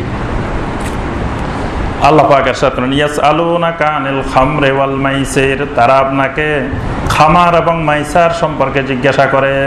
খামার আর মাইসির, আল্লাহ পাক মদ বলেন নাই, এটাকে বলছেন কি? খামার। কারণ নবী সাল্লাল্লাহু আলাইহি ওয়াসাল্লাম বলছেন কিয়ামতের আগে আমার উম্মতেরা ইয়াসুম্মুনা বিগাইরি ইসমিহা, মদ পান করবে কিন্তু মদের নাম পাল্টাই ফেলবে, মদের নাম পরিবর্তন করে বিভিন্ন নামে মদ পান করবে, খামার পান করবে, কিন্তু নাম সেটার মদ থাকবে না। এই জন্য আল্লাহ পাক মদ বলেন নাই, বলছেন কি? খামার। খামার হলো মা খামার আল আকল, আকলকে যেটা আচ্ছন্ন করে ফেলে সেটার নাম খামার। এটা যত রকমের জিনিস আছে, আকলকে যেটা আচ্ছন্ন করবে সেটাই খামার, সমস্ত মাদক দ্রব্য। আর মাইসের বলতে শুধু ওই মূল জুয়া খেলা না, জুয়ার মতো আরো যা আছে, জুয়ার মতো লটারি আছে, জুয়ার মতো আরো যত জিনিস আছে, সবগুলাকে বলা হয় মাইসের। ওমর রাদিয়াল্লাহু তাআলা আনহু আল্লাহর কাছে দোয়া করছিলেন, আল্লাহুম্মা বায়্যিন লানা ফিল খামরি বায়ানান শাফিয়া, হে আল্লাহ তুমি খামারের ব্যাপারে, মদের ব্যাপারে সুস্পষ্ট বর্ণনা আমাদেরকে দিয়ে দাও। অর্থাৎ জাহিলি যুগ, দেখেন জাহিলি যুগে যেই যুগে মদ ছাড়া কোনো কথাই ছিল না, খাবার পরিবেশন হবে সেখানে মদ তো থাকতেই হবে, সেই যুগেও কিন্তু আল্লাহর এমন কিছু বান্দা ছিলেন যারা মদ মুখে নিতেন না। এদের মধ্যে একজন হলে ওমর ইবনে খাত্তাব রাদিয়াল্লাহু তাআলা। জাহিলি যুগের মানুষ কিন্তু কখনো মদ পান করেন নাই। এরকম আরো কিছু ব্যক্তি ছিলেন যারা জাহিলি যুগেও মদ পান করেন নাই, মদকে অপছন্দ করতেন। তো ওমর রাদিয়াল্লাহু তাআলা আল্লাহর কাছে বেশি বেশি দোয়া করছিলেন, আল্লাহুম্মা বায়্যিন লানা ফিল খামরে বায়ানান শাফি, আল্লাহ এই ব্যাপারে আপনি সুস্পষ্ট ফয়সালা দিয়ে দেন। তা আল্লাহ পাক প্রাথমিক ফয়সালা দিচ্ছেন, কুল ফীহিমা ইসমুন কাবীর ওয়া মানাফিউ লিন-নাস। রাসূল আপনি বলেন এই মদ আর জুয়ার মধ্যে ইসমুন কাবীর, ইসমে কাবীর, বড় ধরনের ক্ষতিকর জিনিস আছে, ওয়া মানাফিউ লিন-নাস, আবার মানুষের জন্য কিছু উপকারও আছে। মদের মধ্যে উপকার কি? হ্যাঁ, যারা খাইছেন তারা বলতে পারেন নাকি? এখন যদি বলি কে কে খাইছেন, একজনও পাওয়া যাবে না। আমরা মনে করি যে কেউ খান নাই, আর খাইলে তো তওবা করে ফেলছেন, তওবা করলে আল্লাহ পাক মাফ করে দিবেন। তা আল্লাহ পাক বলতেছেন এটার মধ্যে উপকারিতাও আছে। উপকারিতাটা হলো আপনি এটা যখন খান, এটা যখন পান করেন, তখন মানে আপনার শরীরটা খুব সতেজ লাগে, খুব পাওয়ারফুল মনে হয় আপনাকে, মনে হয় যে আপনি এখন জাতিসংঘের মহাসচিব বা আরো উপরের কিছু। হ্যাঁ, মনে হয় যে আমার সাথে এখন দুনিয়ার কেউ আর আমার সমকক্ষ নাই। তারপরে আপনার এগুলো আবার রোগেরও কিছু কিছু উপকার হয়, মানুষ বলে থাকে যে কাশির উপকার হয়, এটার উপকার হয়, এইরকম কিছু উপকারিতা এটার মধ্যে আছে। না থাকলে তো মানুষ খাইতো না। সাময়িক কিছু উপকারিতা তো অবশ্যই এর মধ্যে আছে। জুয়ার মধ্যেও কিছু উপকারিতা আছে। ধরেন জুয়ার লটারি হলো, তো 5 জনে মিলে জুয়া খেলতেছে, 5 জনে মিলে 5 লক্ষ টাকা দিল, একজনে 5 লক্ষ টাকা পেয়ে গেল, তো তার কিছু লাভ হলো না? সে 1 লাখ টাকা দিয়ে 5 লাখ টাকা পাইছে, তো তার তো কিছু উপকারিতা হয়েছে, লাভ হয়েছে। কিন্তু ওই 60 জনের যে সব গেল, তাহলে এখানে আল্লাহ বলতেছেন উপকারিতাও কিছু আছে, ওয়া ইসমুন কাবীর, আবার বড় ধরনের ক্ষতি আছে। ওই 60 জনের ক্ষতি হয়েছে, একজনের লাভ হয়েছে, বুঝছেন? ওয়া ইসমুহুমা আকবারু মিন নাফিহিমা, আল্লাহ পাক বলেন ওই উপকারের চেয়ে তাদের ক্ষতির পরিমাণটা বেশি, উপকারের চেয়ে ক্ষতির পরিমাণটা অনেক বড়। এই জন্য শরীয়তে যতগুলো জিনিস হারাম করা হয়েছে, এই হারাম জিনিসের কিন্তু কিছু উপকারিতা আছে। আপনি শুকরের গোশত, শুকরের চর্বি, এগুলোর উপকারিতা নাই? তারপরে হারাম কেন? এগুলার উপকারিতার চেয়ে অপকারিতা বেশি, এই জন্য আল্লাহ পাক এগুলোকে হারাম করছেন। অনেকে তামিমার কথা বলে যে তামিমা লাগাইলে, তাবিজ লাগাইলে হাতের মধ্যে গলার মধ্যে কিছু উপকার পায়, তারপরে ওই যে এখানে সুতা লাগাইলে কিছু উপকার পায়। তো এগুলাতে উপকারিতা আসলো কেন? এগুলার উপকারিতা আসলেও এটা হারাম, শিরক। কারণ হলো হারাম জিনিসের মধ্যে, তারপরে শিরকের মধ্যেও কিছু উপকারিতা আছে। উপকারিতা না থাকলে তো দুনিয়ার মানুষ এই শিরকও করতো না। উপকারিতা আছে বলেই আপনি একটা মূর্তির সামনে যে লোক সেজদা করতেছে, তারও কিন্তু মানসিক কিছু পরিতৃপ্তি পাইতেছে যে আমি একটা ভগবানকে কিছু করলাম, এটা কিন্তু সে মানসিকভাবে শান্তি পাইতেছে, তারও কিছু উপকারিতা আছে। যারা মেডিটেশন করে, চোখ বন্ধ করে ধ্যান করে, এই ধ্যানও কিছু উপকারিতা আছে, কিন্তু উপকারিতা থাকলেও সেটা হারাম। অর্থাৎ হারাম জিনিসে উপকারিতা আছে, উপকারিতা থাকলে সেটা হালাল হবে না। আল্লাহ পাক হারাম করছেন, এই জন্য তার উপকারিতার চেয়ে অপকারিতার পরিমাণটা বেশি। কোন কোন সাহাবী তার সমস্ত সম্পদ আল্লাহর রাস্তায় দিয়ে দিতে চায়। অনেক সাহাবী, যেমন ওই যে 3 জন সাহাবী তাবুকের যুদ্ধে যেতে পারেন নাই, কাব ইবনে মালিক রাদিয়াল্লাহু তাআলা, হেলাল ইবনে উমাইয়া রাদিয়াল্লাহু তাআলা, মুরারা ইবনে রুবাই রাদিয়াল্লাহু তাআলা, এরা যখন আল্লাহ পাক তাদের তওবা কবুল করলেন, খুশিতে বললেন যে আমাদের সব সম্পদ আল্লাহর রাস্তায় দিয়ে দিব। আল্লাহ পাক বলতেছেন না, নিজে ফকির হয়ে সব সম্পদ আল্লাহর রাস্তায় দেওয়া যাবে না। কুলিল আফওয়া, রাসূল আপনি বলেন যে জিনিস তোমাদের বেশি আছে সেটাই আল্লাহর রাস্তায় দাও। আফওয়া, আফওয়া মানে প্রয়োজনের অতিরিক্ত বেশি আছে, নিজে না খাই, নিজে উপবাস থাকি, ফকিরের খাওয়াই দাও, এটা আল্লাহ পাক বলেন নাই। আগে তো নিজেও বাঁচতে হবে, নিজে না বাঁচি আপনি ফকির বাঁচাইলেন, আরেকজন বাঁচাইলেন। এই জন্য আল্লাহ পাক বলতেছেন কুলিল আফু, আপনি বলেন যে অতিরিক্ত জিনিস, অর্থাৎ যেটা তোমার কাছে নিজে বাঁচার মতো আছে, আরো কিছু আছে, বাস তুমি সেটা আল্লাহর রাস্তায় খরচ করো। কাযালিকা ইউবাইয়িনুল্লাহু লাকুমুল আয়াতি লাআল্লাকুম তাতাফাক্কারুন। এভাবেই আল্লাহ পাক তোমাদের জন্য আয়াত সমূহ বর্ণনা করেন, লাআল্লাকুম তাতাফাক্কারুন, যাতে তোমরা চিন্তা ফিকির করতে পারো। দ্বীনের হেদায়েত পাওয়ার জন্য, সঠিক জিনিস পাওয়ার জন্য তাফাক্কুর লাগবে, কিছু মাথায় কিছু থাকতে হবে। মাথায় যদি কিছু না থাকে তাহলে আপনি হেদায়েত পাবেন না। খালি বললো আর আপনি দৌড়ানি শুরু করলেন, কিন্তু আপনি নিজে একটু চিন্তা করতে হবে যে আমি যে দৌড়াইতেছি, এই কাজটা করতেছি, এটা কিছু ঠিক আছে কিনা। দেখবেন যে অসংখ্য জিনিস একটু আপনি চিন্তা করলেই বুঝতে পারবেন যে এটা তো মিলে না, কোরআন সুন্নাহর সাথে মিলে না, বা ইসলামের মূল কনসেপ্টের সাথে এটা মিলে না। এটা আপনি নিজেই বুঝতে পারবেন, সামান্য একটু চিন্তা করলেই বোঝা যাবে। আল্লাহ পাক বলতেছেন ফিদ দুনিয়া ওয়াল আখিরাত, দুনিয়া এবং আখিরাতে সফল হইতে হলে এই তাফাক্কুর লাগবে, তাতাফাক্কারুন হইতে হবে। ওয়ায়াসআলুনাকা আনিল ইয়াতামা কুল ইসলাহুল লাহুম খায়র ওয়া ইন তুখালিতুহুম ফাইখওয়ানুকুম। আরবের লোকেরা যখন কোন লোক মৃত্যুর সময় উপস্থিত হইতো, তো তখন বড় বড় লোকেরা দৌড়ায় তার কাছে যেত, গিয়ে বলতো যে ভাই তুমি তো দুনিয়া থেকে চলে যাচ্ছ, মরে যাচ্ছ, তো তোমার সম্পদগুলো আমার কাছে দিয়ে যাও, তোমার বাচ্চারা ছেলেমেয়েরা এখনো ছোট ছোট, আমি ওই এতিমদেরকে দেখাশোনা করব, এতিমদেরকে দেখাশোনা করে পরবর্তীতে বড় হলে তাদের সম্পদ তাদেরকে দিয়ে দিব। কিন্তু আসলে তার মতলব এটা না, তার উদ্দেশ্য হলো ওই এতিমের সম্পদ খাবে। এরকম অসংখ্য এতিমকে তারা কিছুদিন পরে গলা ধাক্কা দিয়ে দৌড়ায় দিত। ওয়া আম্মাল ইয়াতীমা ফালা তাকহার, যে এতিমদেরকে গলা ধাক্কা দিয়ে। তারপরে এর ব্যাপারে আল্লাহ বলছে আরাইতাল্লাযী ইউকাযযিবু বিদ্দীন ফাযালিকাল্লাযী ইয়াদউল ইয়াতীম। এরা হলো সেই লোক যারা এতিমদেরকে গলা ধাক্কা দিয়ে দৌড়ায় দেয়, বের করে দিয়ে সম্পদগুলা সব খেয়ে ফেলে। আবার অনেক সময় মেয়ে এতিম যদি হয় তো ওইটারে বিয়ে করে সম্পদ গ্রাস করার জন্য, পরবর্তীতে সম্পদ গ্রাস করে আবার কিছুদিন পরে তালাক দিয়ে দেয়, সম্পদ কাছে রেখে দিল। আল্লাহ পাক বলেছেন ওয়ায়াসআলুনাকা আনিল ইয়াতামা, এতিমদের সম্পর্কে আপনাকে জিজ্ঞাসা করে, কুল ইসলাহুল লাহুম খায়র, আল্লাহ পাক বলেন ওই এতিমদের মধ্যে ইসলাহ করে দেওয়া এটা অনেক ভালো কাজ।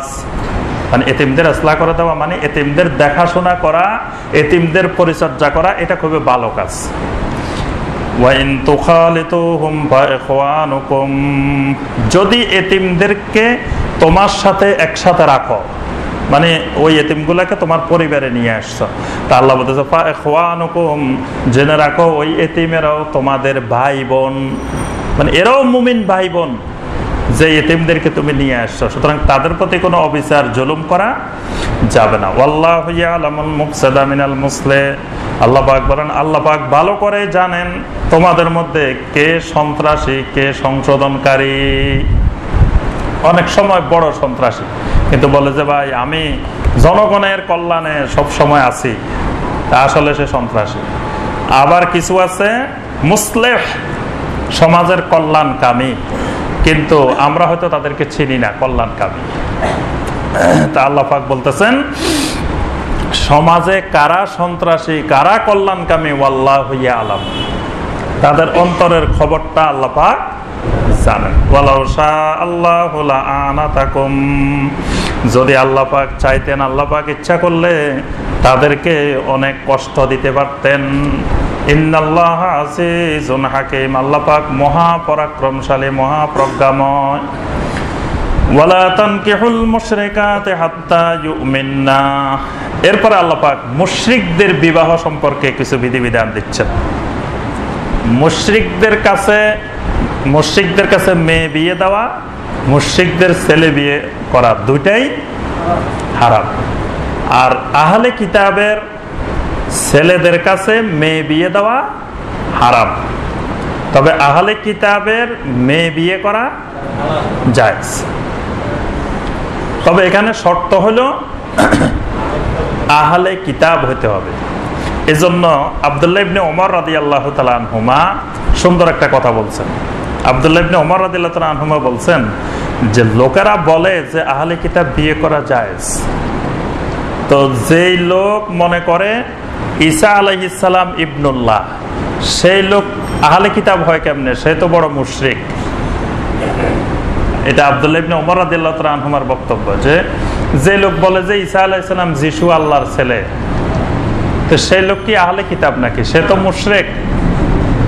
তাহলে আজকের দুনিয়ায় যারা ইহুদি এবং খ্রিস্টান, তারা আসলে আহলে কিতাব না, তারা হলো মুশরিক। তারা অসংখ্য শিরকে লিপ্ত। যদি তারা তাওরাত ফলো করত, যদি তারা ইনজিল ফলো করত, জাবুর ফলো করত, তাহলে তো তারা শিরকে করত না, তারা তো মুসলিমে হয়ে যেত আহলে কিতাব। তবে আহলে কিতাব বিয়ে করার জন্য ইসলামী শরীয়তে কিছু শর্ত আছে। সেটা হলো ইসলামী রাষ্ট্রের অধীনে যে আহলে কিতাবরা বসবাস করে তাদের মেয়ে বিয়ে করা যায়। এখন যারা আহলে কিতাব যদি ধরেও নিজে ইহুদি খ্রিস্টানরা আহলে কিতাব, তারা কি ইসলামী রাষ্ট্রের আন্ডারে বসবাস করে? সুতরাং ইসলামী রাষ্ট্রের অধীনে যেহেতু বসবাস করে না, এই জন্য আহলে কিতাব হইলেও তাদের মেয়ে বিয়ে করা জায়েজ নেই। বুঝতে পারছেন? কারণ ইসলামী রাষ্ট্রের অধীনে যদি আহলে কিতাব বসবাস করে, তো ওই আহলে কিতাব ইসলামের কোনো ক্ষতি করতে পারবে না, ইসলামের বিরুদ্ধে কিছু করতে পারবে না, এই জন্য জায়েজ রাখা হয়েছে। আর একটা হলো এদের মেয়ে বিয়ে করলে ওদের মধ্যে ইসলামের সৌন্দর্য, ইসলামের দাওয়াত, ইসলামের তাবলীগ পৌঁছা যাবে, এই উদ্দেশ্যকে সামনে রেখে আহলে কিতাবের মেয়ে বিয়ে করা জায়েজ রাখা হয়েছে। কিন্তু বর্তমান দুনিয়ার এরা, এক নম্বরে এরা আহলে কিতাব না, এরা মুশরিক। দুই নম্বরে এরা ইসলামী রাষ্ট্রের অধীনে বসবাস করে না, এরা স্বতন্ত্র রাষ্ট্রে বসবাস করে। সুতরাং এদের মেয়ে বিয়ে করা জায়েজ নেই। আল্লাহ পাক বলেছেন ওয়ালা তানকিহুল মুশরিকাতি হাত্তা ইউমিননা, তোমরা মুশরিক নারীদেরকে কখনো বিয়ে করিও না, হাত্তা ইউমিননা, যতক্ষণ না তারা ঈমান আনে। ঈমান আনা পর্যন্ত, ঈমান আনলে বিয়ে করা যাবে। তবে যদি বিয়ের উদ্দেশ্যে ঈমান আনে, নবী সাল্লাল্লাহু আলাইহি ওয়াসাল্লাম বলছেন যে ব্যক্তি বিয়ের উদ্দেশ্যে হিজরত করে, ফাহিজরাতু ইলা মা হাজারা ইলাইহি, তার বিয়ে হবে, হিজরত হবে না। নবী সাল্লাল্লাহু আলাইহি ওয়াসাল্লামের যুগে একজন মক্কা ছিল, তো একটা মেয়ে মদিনায় হিজরত করছে।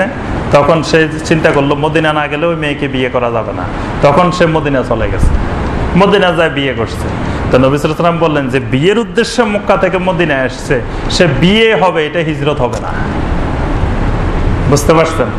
তো ঠিক ঈমান আনা পর্যন্ত মানে আল্লাহ পাক বলছে মুশরিকা নারীদেরকে বিয়ে করা যাবে না। এখন অনেক সময় দেখা যায় যে বিয়ে করার জন্য মুসলিম হয়, বলে যে হুজুর আসেন একটু ইসলাম গ্রহণ করবে।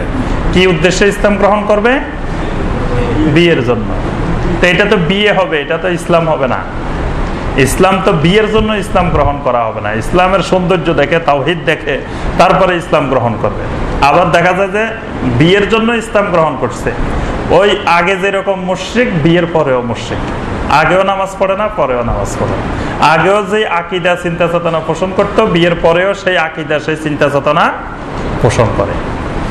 ওয়ালা আমাতুম মুমিনাতুন খায়রুম মিন মুশরিকাতিন ওয়ালাউ আজাবাতকুম, আল্লাহ পাক বলেন মুশরিকা নারী যদি তোমাদেরকে অনেক প্রভাবিত করে, মানে অনেক গুণ মুশরিকা নারীর মধ্যে, সুন্দরী, ধনী, অনেক কিছু আছে, এরকম তোমাদেরকে আকর্ষণ তৈরি করে, তারপরেও ওই মুশরিকা নারীর চেয়ে ওয়ালা আমাতুম মুমিনা, একটা মুমিন দাসী তোমাদের জন্য অনেক উত্তম।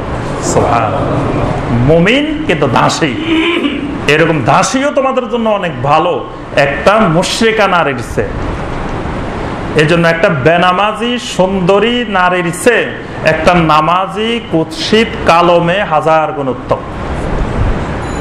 এই আয়াত থেকে এটাই বোঝা যায় যে আল্লাহ পাক বলছেন একটা মুশরিকা, সেই ওয়ালাউ আজাবাতকুম, যত সুন্দরী হোক, যত ধনী হোক, যত গুণ থাকুক, যত ভালো কিছু থাকুক, তারপরেও তোমাদের জন্য উত্তম হলো ওয়ালা আমাতুম মুমিনা, একজন মুমিনা দাসী। তাহলে একটা নামাজি গরিবের মেয়ে, একটা পর্দাশীল গরিবের মেয়ে, বা একটা পর্দাশীল কালো মেয়ে, নামাজি কালো মেয়ে, এটা ওই বেনামাজি, ওই ধনী, ওই প্রভাবশালী, তার সুন্দরী মেয়ের চেয়ে হাজার গুণ উত্তম। ওয়ালা তুনকিহুল মুশরিকিনা হাত্তা ইউমিনু, আর মুশরিকদেরকে বিয়ে করিও না যতক্ষণ না তারা ঈমান আনে। ওয়ালা আবদুম মুমিনুন খায়রুম মিন মুশরিকিন ওয়ালাউ আজাবাকুম, একটা মুশরিক ছেলে তোমাকে যত আকর্ষণ করুক না কেন, ওই মুশরিক ছেলের চেয়ে একটা মুমিন গোলাম, মুমিন দাস আল্লাহর কাছে অনেক গুণ উত্তম। একটা নামাজি ছেলে, কত গরিব, তার কাছে টাকা পয়সা নাই, কিন্তু নামাজি দিনদার সালেহিন, ওই ছেলেকে বিয়ের ক্ষেত্রে অগ্রাধিকার দিতে হবে। ওই ধনী প্রভাবশালী, অনেক টাকা পয়সার মালিক, অনেক কিছু আছে, ওই ছেলের চেয়ে ওই নামাজি ছেলেটা অনেক উত্তম। কিন্তু আমাদের সমাজে আমরা যারা মেয়ের বাবা আছি, বিয়ের জন্য আসলে আগে জিজ্ঞাসা করি বাড়ি আসেনি, গাড়ি আসেনি, এটা আসেনি, সেটা আসেনি, কিন্তু খবর নিই না ছেলেটা নামাজ পড়ে কিনা, ছেলেটা দাড়ি আছে কিনা, ছেলেটা দিনের উপরে চলে কিনা, হালাল ইনকাম করে কিনা, এই খবর মেয়ের বাবারা নি না। মেয়ের বাবাদের ইচ্ছা হলো বাড়ি গাড়ি সম্পদ আছে কিনা। তাহলে ওই বাড়ি গাড়ি সম্পদওয়ালা স্বামীর চেয়ে দিনদার স্বামী, সেটা গরিব হলেও অনেক গুণ উত্তম। উলাইকা ইয়াদউনা ইলান নার, আল্লাহ পাক বলেন ওই মুশরিক স্বামী, মুশরিক স্ত্রী, ওই মুশরিকারা ইয়াদউনা ইলান নার, তোমাদেরকে জাহান্নামের দিকে ডাকে।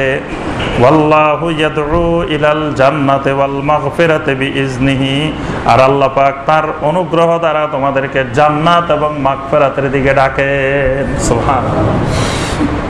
ওয়া ইউবাইয়িনু আয়াতিহি লিন-নাসি লাআল্লাহুম ইয়াতাযাক্কারুন, আল্লাহ পাক দুনিয়ার মানুষের জন্য তার আয়াতগুলোকে সুস্পষ্ট বর্ণনা করেন।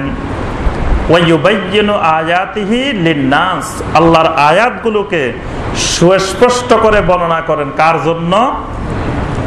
লিন-নাস, দুনিয়ার সকল মানুষের জন্য। তাহলে কোরআনের আয়াতগুলো বর্ণনা করা হয় কাদের জন্য? নাকি লিল উলামা, আলেমদের জন্য? লিন-নাস, এটা দুনিয়ার সমস্ত মানুষের জন্য আল্লাহ বলতেছেন, স্পষ্ট করে আল্লাহ বর্ণনা করেন। তাহলে আপনি কোরআন না বুঝার কি আছে? মানুষ কোরআন বুঝবে না এই কথা বলা মানে এই আয়াতের বিরোধিতা করা।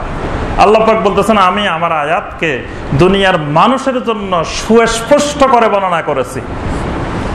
আমি যদি কই না কোরআন অনেক কঠিন, এটা ধরা ছোঁয়া যাবে না, সাধারণ মানুষ কোরআন পড়া যাবে না, কোরআন পড়লে গোমরা হয়ে যাবে, তা আল্লাহর আয়াতের বিরোধিতা হইল না?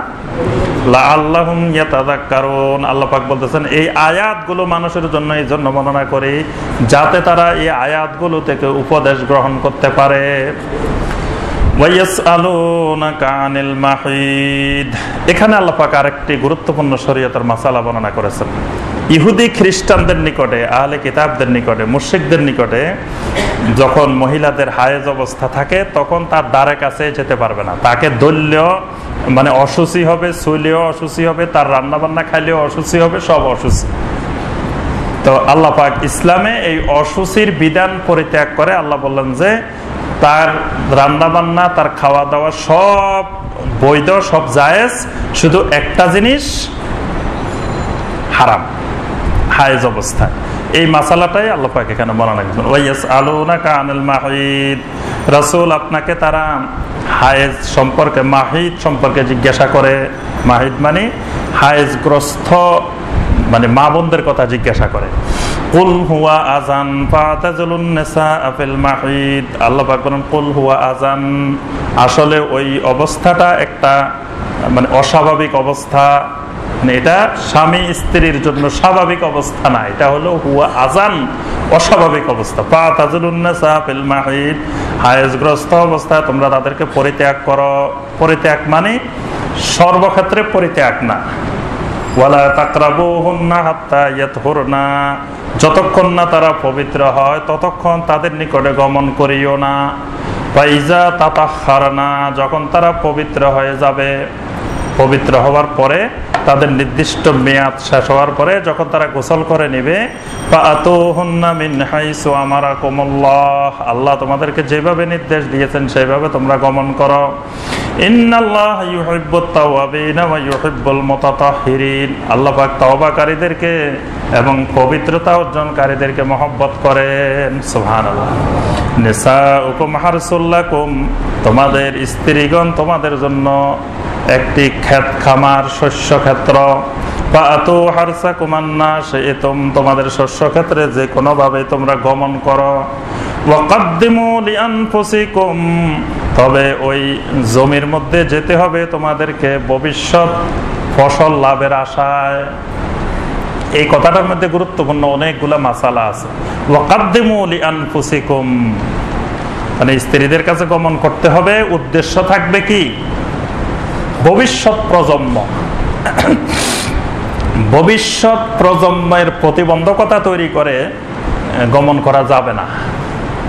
এটা আল্লাহ পাক বলেছেন ওয়াকাদ্দিমু লিআনফুসিকুম, সন্তান লাভের আশায় তোমরা ওই স্ত্রীদের কাছে গমন করবে। ওয়াত্তাকুল্লাহা ওয়ালামু আন্নাকুম মুলাকুহ, আর আল্লাহকে ভয় করো, জেনে রাখো তোমরা আল্লাহর সাথে মোলাকাত করতে হবে।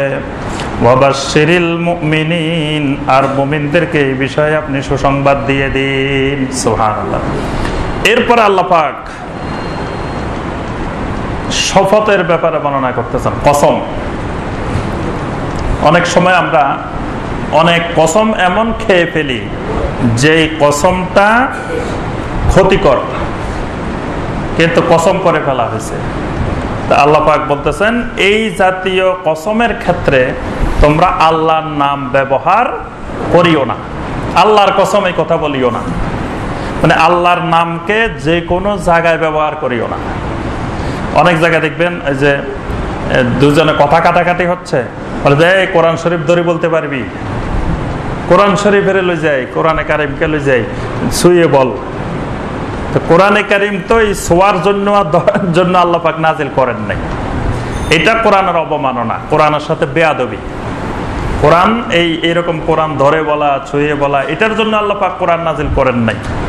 ঠিক সব কাজে আল্লাহর নাম ব্যবহার করে আল্লাহকে শপথের মাধ্যম বানানো, এটাকে আল্লাহ পাক নিষেধ করতেছেন। ওয়ালা তাজআলুল্লাহা উরদাতাল লিআইমানিকুম, তোমাদের যেই শপথটি হবে আন তাবাররু, নেক কাজ, ওয়া তাত্তাকু, তাকওয়া, ওয়া তুসলিহু বাইনান নাস, মানুষের মাঝে মীমাংসা ফয়সালার প্রতিবন্ধক হবে যে শপথগুলো, সেই শপথগুলোতে ওয়ালা তাজআলুল্লাহ, আল্লাহর নাম তোমরা ব্যবহার করিও না। আল্লাহর নামে কসম, আল্লাহর নামে শপথ, এরকম কথা বলিও না। ওয়াল্লাহু সামিউন আলিম, আল্লাহ পাক সবকিছু শুনেন এবং জানেন। লা ইউআখিযুকুমুল্লাহু বিল্লাগবি ফি আইমানিকুম, অনর্থক নিরর্থক যে সকল কসম সেগুলার ব্যাপারে আল্লাহ তোমাদেরকে পাকড়াও করবেন না। ওয়ালাকিন ইউআখিযুকুম বিমা কাসাবাত কুলুবুকুম, কিন্তু যেই শপথের দ্বারা তোমাদের কলব অর্জন করে, মানে যেগুলো গুরুত্বপূর্ণ জিনিসের জন্য শপথ হয় সেগুলার ব্যাপারে ভঙ্গ করলে আল্লাহ তোমাদেরকে পাকড়াও করবেন। ওয়াল্লাহু গাফুরুন হালিম, আল্লাহ পাক গাফুর এবং হালিম। যেই শপথ সমাজের জন্য ক্ষতিকর, মানুষের ইসলামের জন্য ক্ষতিকর, ব্যক্তির জন্য ক্ষতিকর, সেই শপথ যদি আল্লাহর নামে করা হয় তো সেই শপথ ভঙ্গ করা ওয়াজিব, ভেঙে ফেলতে হবে। আর শপথ যদি ভেঙে ফেললে কাফফারা দিতে হবে, শপথের কাফফারা। শপথের কাফফারা কি? ইতআমু আশারাতে মাসাকিন, 10 জন মিসকিনকে খাওয়ানো, অথবা 10 জন মিসকিনকে পোশাক কাপড় চোপড় দেওয়া, অথবা একজন গোলাম আজাদ করা। তাও যদি না পারে তাহলে সিয়াম ও সালাসাতে আইয়াম, 3 দিন সিয়াম পালন করা। মানে এগুলা ধারাবাহিক আসবে। যদি এটা সামর্থ্য না থাকে তারপর একটা সামর্থ্য না থাকলে তারপর একটা সামর্থ্য না থাকলে তারপর একটা। 226 নম্বর আয়াতে কারিমে আল্লাহ পাক শরীয়তের আরেকটি গুরুত্বপূর্ণ বিষয়ে বর্ণনা দিচ্ছেন, সেটার নাম হলো ইলা। ইলা, এটা শুনছেন কোনদিন? ইলা, হ্যাঁ, শরীয়তের একটি গুরুত্বপূর্ণ বিষয় আছে ইলা। ইলা মানে কসম করা। এই ইলাটা হলো স্বামী স্ত্রীর মধ্যে কসম। মানে স্বামী কসম করে বলল যে আল্লাহর কসম, আমি তোমার কাছে যাবো না, তোমার সাথে সম্পর্ক বিচ্ছেদ করলাম, এটার নাম হলো ইলা। এই বিচ্ছেদের পরে যদি 4 মাস স্বামী যদি স্ত্রীর কাছে না যায়, এই শপথের উপরে অটল থাকে, তাহলে 4 মাস পরে 1 তালাক হয়ে যাবে। তবে 4 মাসের মধ্যে যদি শপথের কাপ্পারা দিয়ে, শপথ ভঙ্গের কাপ্পারা দিয়ে 4 মাসের মধ্যে নিয়ে আসে, রাজাত করে, তাহলে তাদের সম্পর্ক অটুট থাকবে। আর যদি না নিয়ে আসে 4 মাসের মধ্যে, তাহলে 4 মাস পরে অটোমেটিক তালাকে রেজি হবে, এবং তালাকে রেজি হবার পরে ইচ্ছা করলে আবার পুনরায় বিয়ে করে নিয়ে আসতে পারবে। বুঝতে পারছেন মাসালা? এটার নাম হলো ইলা, এটাকে বলা হয় ইলা। তাহলে ইলার মেয়াদ হলো কয় মাস? 4। ঠিক এই আয়াতের উপরে কিয়াস করেই আরো অনেকগুলা মাসালা আছে। স্বামী স্ত্রী 4 মাসের অধিক আলাদা থাকতে পারবে না। বুঝতে পারছেন?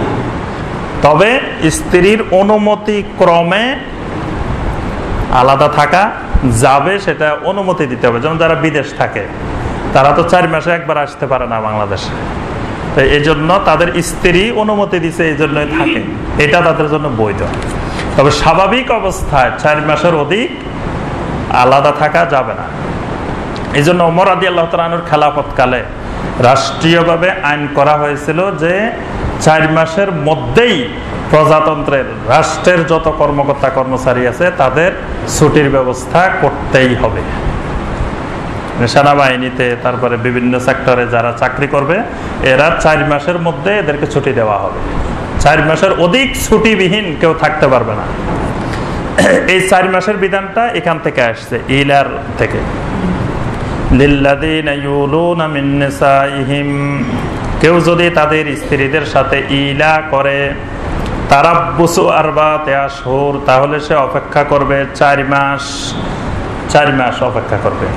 ফাইন আযাম ফাইন ফাউ ফাইন্নাল্লাহা গফুরুর রহিম, এই 4 মাসের মধ্যে যদি ফিরে আসে, তাহলে আল্লাহ পাক গফুরুর রহিম, অর্থাৎ আল্লাহ পাক তাকে মাফ করে দিবেন। ওয়াইন আযামুত তালাক, যদি ইলার মাধ্যমে তালাকের ইচ্ছা করে, মানে ইলা করে উদ্দেশ্য হলো কি তালাক দেওয়া, তাহলে আল্লাহ পাক বলতেছে ফাইন্নাল্লাহা সামিউন আলিম, এই পন্থাও তুমি করতে পারো, তবে সেটা 4 মাসের পরে আর বিলম্ব করা যাবে না। মানে 4 মাসের পরে ওই তালাকের দিকে আগাইতে হবে, তালাকের পদক্ষেপ নিতে হবে।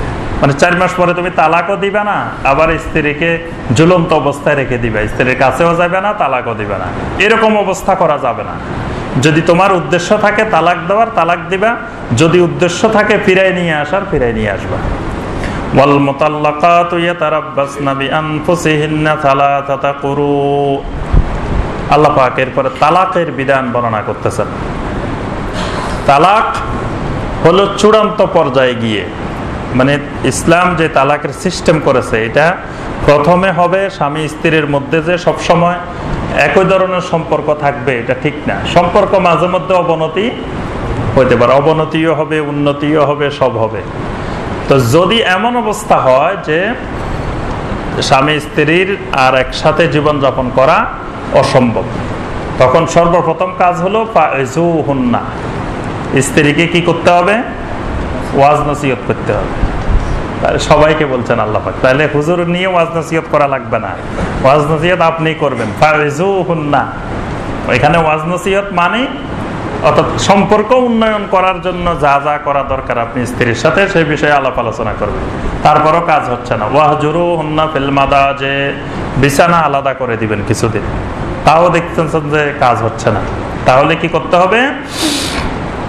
ওয়াদরিবুহুন্না, তাকে কিছু মানে অপমান বোধ করার জন্য কিছু লঘু শাস্তি, হালকা শাস্তি দাও, তাও হচ্ছে না। তখন সালিশের ব্যবস্থা করো, 2 পক্ষ মিলে, স্বামীর পক্ষ স্ত্রীর পক্ষ মিলে সালিশের ব্যবস্থা, সালিশেও কাজ হচ্ছে না। তারপরে কি করবা? 1 তালাক দিবে। এই 1 তালাকটা হায়েজ অবস্থায় দেওয়া যাবে না, হায়েজ অবস্থায় তালাক দেওয়া হারাম, কবিরা গুনাহ হবে। কিন্তু তালাক দিলে তালাক কার্যকর হবে, কেউ তালাক দিয়ে দিলে তালাক হয়ে যাবে, কিন্তু হায়েজ অবস্থায় তালাক দেওয়া হারাম, কবিরা গুনাহ। আবার একসাথে 3 তালাক দেওয়া, এটাও কবিরা গুনাহ, এটা হারাম, এটাকে বলা হয় তালাকে মুগাল্লাজা, এটা হারাম। কিন্তু 4 মাযহাবের এই মত হলো একসাথে তালাকে মুগাল্লাজা দিলেও 3 তালাক কার্যকর হবে। বুঝতে পারছেন? একসাথে 3 তালাক দেওয়া হারাম, কিন্তু কেউ যদি দিয়ে দেয় তাহলে 3 তালাকেই কার্যকর হবে। ওমর রাদিয়াল্লাহু তাআলা আনহুর যুগে এরকম কেউ তালাক দিলে, একসাথে 3 তালাক দিলে, ওমর রাদিয়াল্লাহু তাআলা আনহু তাকে ডেকে নিয়ে আসতেন।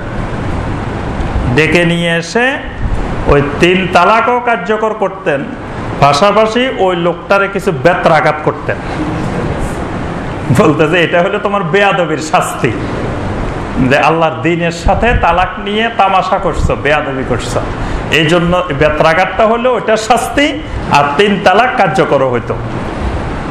বর্তমানে আমরা ওই বেত্রাঘাত বন্ধ করে দেওয়ার কারণে, স্বামীদেরকে ওই শাস্তিটা বন্ধ হয়ে যাওয়ার কারণে স্বামীরা একসাথে 3 তালাক দিয়ে দেয়। 3 তালাক তো দেয়, আরো বেশিও দেয়, 100 তালাক 150 তালাকও দেয়। এগুলার জন্য যদি ওই ওমর রাদিয়াল্লাহু তাআলা আনহুর ওই শাস্তির বিধান থাকতো, তাহলে এই বেয়াদবি, এই আল্লাহর দ্বীনের সাথে এই বেয়াদবি হতো না। তালাকটা হবে 1 তালাক করে 3 বার, আর হায়েজের মধ্যে হবে না, এটা হবে তোহরের মধ্যে। তোহর মানে পবিত্র অবস্থায়। এরপরে এক তালাক দেওয়ার পরে ইদ্যত পালন করবে।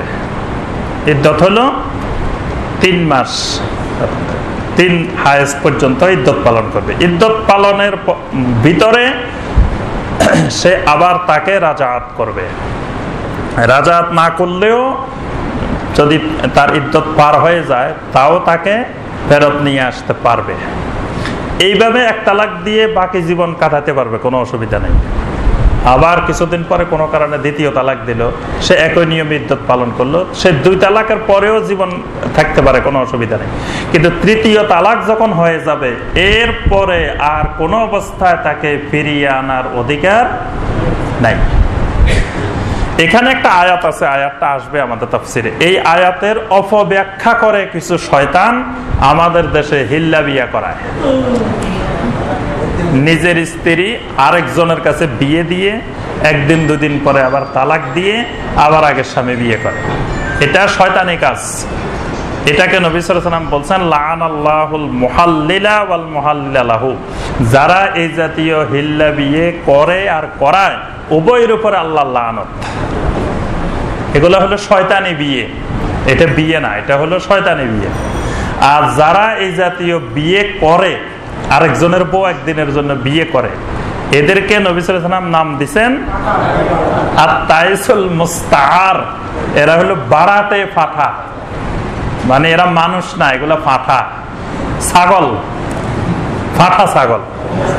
আর এগুলা মুস্তাআর, এগুলা ভাড়ায় খাটে। এগুলা নবী সাল্লাল্লাহু আলাইহি ওয়াসাল্লাম বলছেন যে আলা উনাব্বিউকুম বিতাইসিল মুস্তাআর, আমি কি তোমাদেরকে ভাড়াটে ফাটা সম্পর্কে জানাবো না? এই ভাড়াটে ফাটা হইলো যেগুলা হিল্লা বিয়ে করে।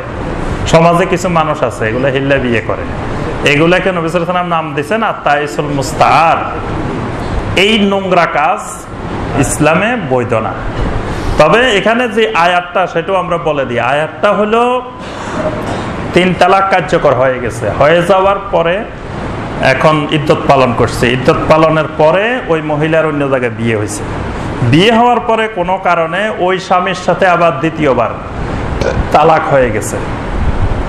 বিয়ের সময় তো জানতো না যে এর সাথে তালাক হয়ে যাবে। কেউ কি তালাকের উদ্দেশ্যে বিয়ে করে নাকি? আগে থেকে যদি পরিকল্পনা থাকে যে তার সাথে বিয়ের 1 মাস পরে আমি ছেড়ে দিব, তাহলে ওটাতে বিয়ে হবে না। উদ্দেশ্য ঠিক ছিল, কিন্তু কোনো কারণে আবার তালাক হয়ে গেছে, অথবা ওই স্বামী মারা গেছে, তাহলে ওই মহিলাকে আবার আগের ওই স্বামী বিয়ে করতে পারবে। এটা হলো লক্ষের মধ্যে 2-3 লাখ, 5 লাখ, 10 লাখ একটা দৈব চক্রে এরকম ঘটনা ঘটতে পারে। এটা সচরাচর ঘটবে না, খুব কম। আর যাদের মধ্যে এরকম দীর্ঘ প্রসেস, 7-8টা প্রসেস শেষ করে তালাক হয়েছে, তো এইটা যে আবার ফেরত আনবে এই সম্ভাবনাও তো নাই। এই সম্ভাবনা যদি থাকতো, এটা তো ওই দীর্ঘ সময় যে প্রসেস চলছে সেই সময় তো এটা রেখে দিত। তাহলে যেই স্ত্রীকে ওইভাবে তালাক দেওয়া হয়েছে তাকে আবার ফেরত আনবে, এটা অসম্ভব বিষয়। আর ফেরত আনলেও পরের স্বামী মারা যাবে বা তালাক হবে, এটা তো সহজে হবে না, 2-1টা মাঝে মধ্যে হতে পারে, এটা জায়েজ। আর স্ত্রীর পক্ষ থেকে যেটা হবে সেটার নাম হলো খোলা। একটা হলো তালাক আর একটা হলো খোলা। খোলাটা হবে স্ত্রীর পক্ষ থেকে। স্ত্রী প্রথমে স্বামীর সাথে আলাপ করবে যে আমি তোমার সাথে থাকতে চাচ্ছি না, তুমি আমাকে তালাক দাও।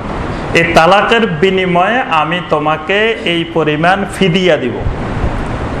ফিদিয়া, ফিদিয়া মানে ধরেন বললো যে আমি তোমাকে 1 লাখ টাকা দিব, এটা ফিদিয়া। স্বামী বললো যে না আমি দিব না, তালাক দিব না। আচ্ছা, তখন ওই স্ত্রী কি করবে? স্ত্রী কাজের নিকটে যাবে, বিচারকের নিকট, কোর্টে যাবে। কোর্টে গিয়ে সে বলবে যে আমি স্বামীর সাথে সম্পর্ক বিচ্ছেদ করতে চাই, ওই স্বামীর তালাক চাই। তখন কোর্ট তাকে নির্ধারণ করে দিবে যে কি পরিমাণ ফিদিয়া দিবে।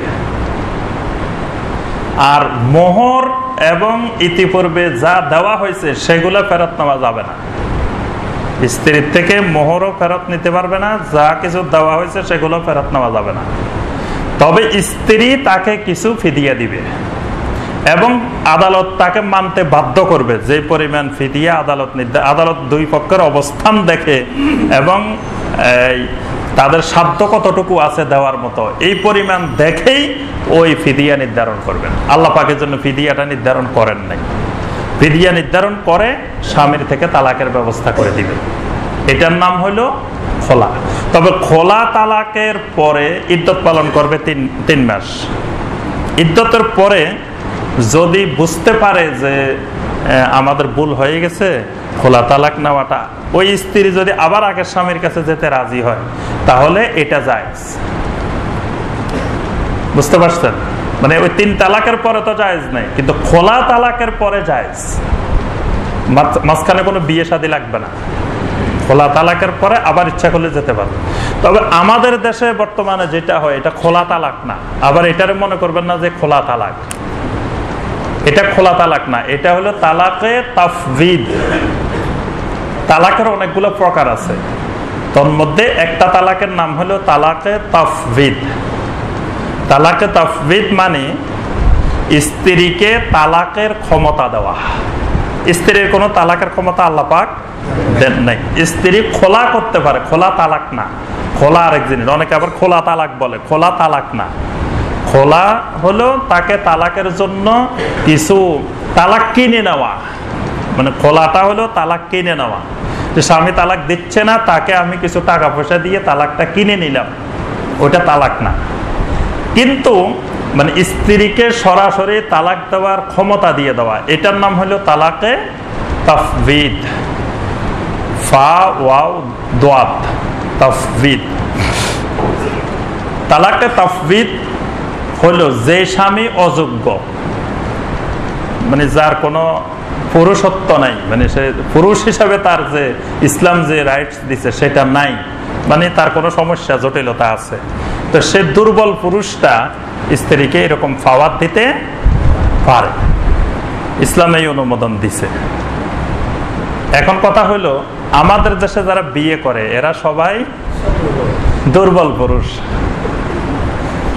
এরা বিয়ের সময় স্ত্রীকে ফাওয়াত দিয়ে দেয় যে তোমাকে তালাক দেওয়ার, স্ত্রীকে তালাক দেওয়ার অনুমতি দেওয়া হইল।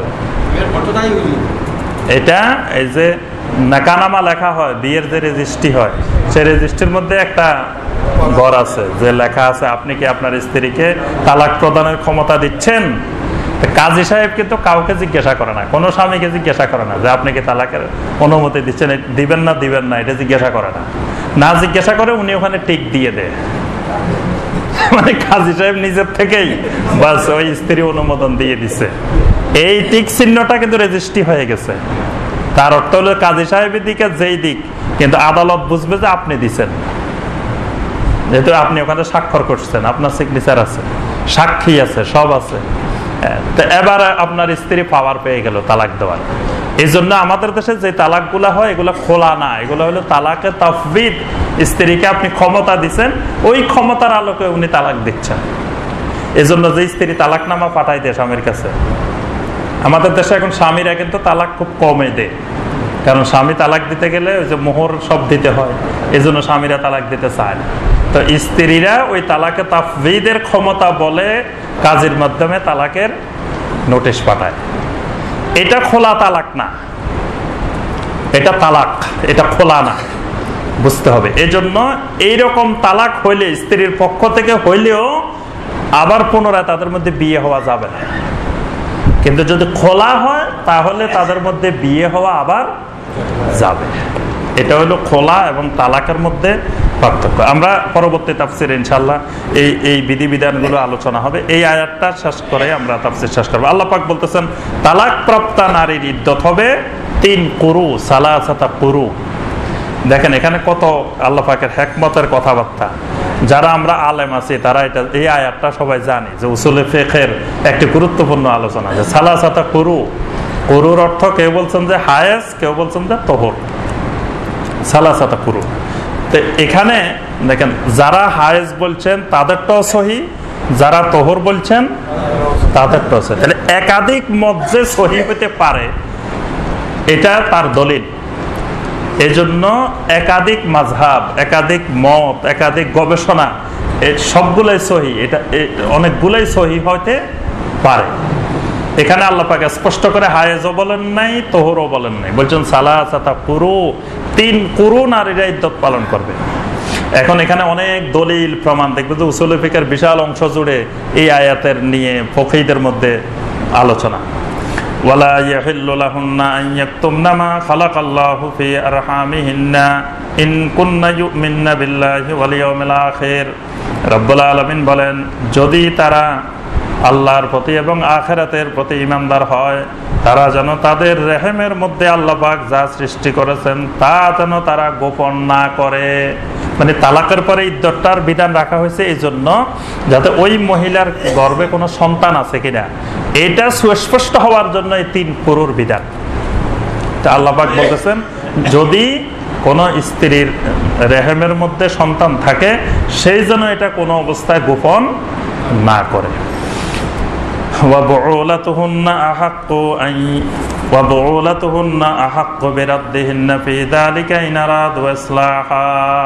যদি তাদের মধ্যে ইসলাহের ইচ্ছা থাকে তাহলে এই ক্ষেত্রে স্বামী, তাদের স্বামীরাই অগ্রাধিকার হক বেশি যে তারা তাদেরকে ফেরত নিয়ে আসবে। অর্থাৎ ফেরত নিয়ে আসবে বলতে এক তালাকের পরে স্বামীরা আবার ওই ইদ্যতের ভিতরে তাকে রাজাত করবে, ফিরিয়ে নিয়ে আসবে। ওয়ালাহুন্না মিসলুল্লাযী আলাইহিন্না বিল মারুফ। আল্লাহ পাক বলতেছেন যে স্বামীদের যেমন স্ত্রীদের উপরে অধিকার আছে, স্ত্রীদেরও ঠিক সমপরিমাণ অধিকার স্বামীদের উপরে আছে। তবে ওয়ালির রিজাল আলাইহিন্না দারাজাত, দুইজনেই একই পোস্টে, দুইজনের পোস্ট এক পোস্ট, দুইজনেই অফিসার। এখন দুইজনে যদি একজনের কথা একজনে না শুনে তাহলে সেই অফিস চলবে? দুইজনের সমান র্যাঙ্কের হইলেও একজনকে কিন্তু সিনিয়রিটি দিতে হবে একটু, কারণ না হয় তার কমান্ড চলবে না, তখন সেটা ধ্বংস হয়ে যাবে ওই প্রতিষ্ঠান। তো স্বামী স্ত্রী দুইজনে আল্লাহ বলতেছে সমান। এখন দুইজনে যেহেতু সমান, স্ত্রী কবে যে আমার কথা তুমি শুনবা, স্বামী কবে যে আমার কথা তুমি শুনবা, তো ওই পরিবার ধ্বংস হয়ে যাবে। আল্লাহ পাক এই জন্য স্বামীকে একটু সিনিয়রিটি দিচ্ছেন, কারণ স্বাভাবিকভাবে বিয়ের ক্ষেত্রে স্বামীর বয়স বেশি থাকে, এটা আল্লাহ পাকের ফিতরতেই এরকম। তো স্বামী যেহেতু বয়সে বড়, তারপরে স্বামী ইনকামের যোগ্যতা আল্লাহ পাক নারীর থেকে স্বামীকে বেশি দিচ্ছেন, তাহলে অর্থ এই কথাটা আল্লাহ পাক সূরা আন-নিসার মধ্যে বলছেন যে স্বামী অর্থ উপার্জনের দিক থেকে আগানো, বয়সের দিক থেকে আগানো, বুদ্ধিমত্তা আরো অনেক অনেক দিক থেকে আগানো। এজন্য একটা পরিবার প্রধান হওয়ার জন্য, ওই পরিবারের প্রিন্সিপাল হওয়ার জন্য স্বামী যোগ্য। আল্লাহ পাকের জন্য বলছেন ওয়ালির রিজাল আলাইহিন্না দারাজা, তবে স্ত্রীদের উপরে স্বামীদের একটা দারাজা আছে, আলাদা একটা মর্যাদা আছে, স্তর আছে, একটা সিনিয়রিটি আছে। এজন্য স্ত্রী পরিবার প্রধান হবে না, পরিবার প্রধান হবে কে? স্বামী। ওয়াল্লাহু আজিজুন হাকিম। আল্লাহ পাক আজিজ, মহাপরাক্রমশালী এবং মহান হিকমতের অধিকারী। আল্লাহ পাক আমাদের সবাইকে এই আয়াতে কারিমাগুলোর আলোকে আমল করার তৌফিক দান করুন।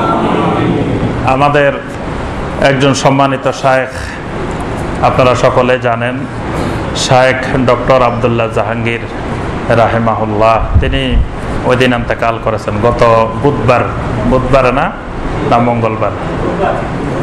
হ্যাঁ, বুধবার সকালে তিনি ইন্তেকাল করেছেন। আমাদের অত্র মসজিদে তিনি আলোচনা করেছিলেন, আমাদেরকে অনেক গুরুত্বপূর্ণ কিছু কথাবার্তা তিনি শুনিয়ে গেছেন। তার যে খেদমত আল্লাহর দ্বীনের জন্য, আমরা এই বাংলা ভাষাভাষী লোকেরা একজন সহি আল্লাহর দ্বীনের দায়ী আমরা হারিয়ে ফেললাম। আসলে তিনি এই উম্মার জন্য অনেক দরকার ছিল উম্মার। তো আল্লাহ পাক, এই যে একটু আগে আমরা আয়াত বললাম যে কোনটা কল্যাণকর কোনটা অকল্যাণকর আল্লাহ ভালো জানেন। তা আল্লাহ পাক হয়তো উনাকে নিয়ে যাওয়াটাই কল্যাণকর মনে করেছেন। আল্লাহ পাকের কাছে আমরা দোয়া করি, আল্লাহ পাক যেন তার জিন্দেগির সকল গুনাহগুলো আল্লাহ মাফ করে দেন। আল্লাহ পাক যেন তাকে জান্নাতুল ফেরদাউস দান করেন। আযাবে কবর থেকে, আযাবে নার থেকে আল্লাহ পাক যেন তাকে হেফাজত করেন। এবং আল্লাহ পাক যেন তার অবর্তমানে আমরা যে ক্ষতি এই উম্মার হয়েছে, সেই ক্ষতি যেন আল্লাহ পুষিয়ে নেওয়ার তৌফিক দান করেন। আল্লাহ পাক যেন ওই খন্দকার আব্দুল্লাহ জাহাঙ্গীর শায়েখের মতো আরো এরকম অসংখ্য শায়েখ আল্লাহ যেন বাংলার জমিনে তৈরি করে দেন। এরপরে দ্বিতীয় আরেকটি বিষয় হলো, আমাদের তাফসির গুলো, খুতবাগুলো, এগুলো বর্তমানে আলহামদুলিল্লাহ এগুলো মোবাইলে রাখার ব্যবস্থা করা হয়েছে। এখন আপনি এটা মোবাইলে নিয়ে এই সবগুলো মোবাইলে রাখতে পারবেন। তো এটার জন্য আমাদের একজন ভাই এই কাজটা করে দিয়েছেন। ওই ভাইয়ের নাম হলো শহীদুল ইসলাম, ইঞ্জিনিয়ার শহীদুল ইসলাম ভাই। এই কাজটা করতে গেলে 50-60 হাজার টাকা লাগতো। উনি আলহামদুলিল্লাহ আল্লাহর কোরআনকে ভালোবেসে তিনি ফ্রি করে দিয়েছেন। সুবহানাল্লাহ। ওনাকে আমরা কোনো টাকা পয়সা দিতে হয় নাই।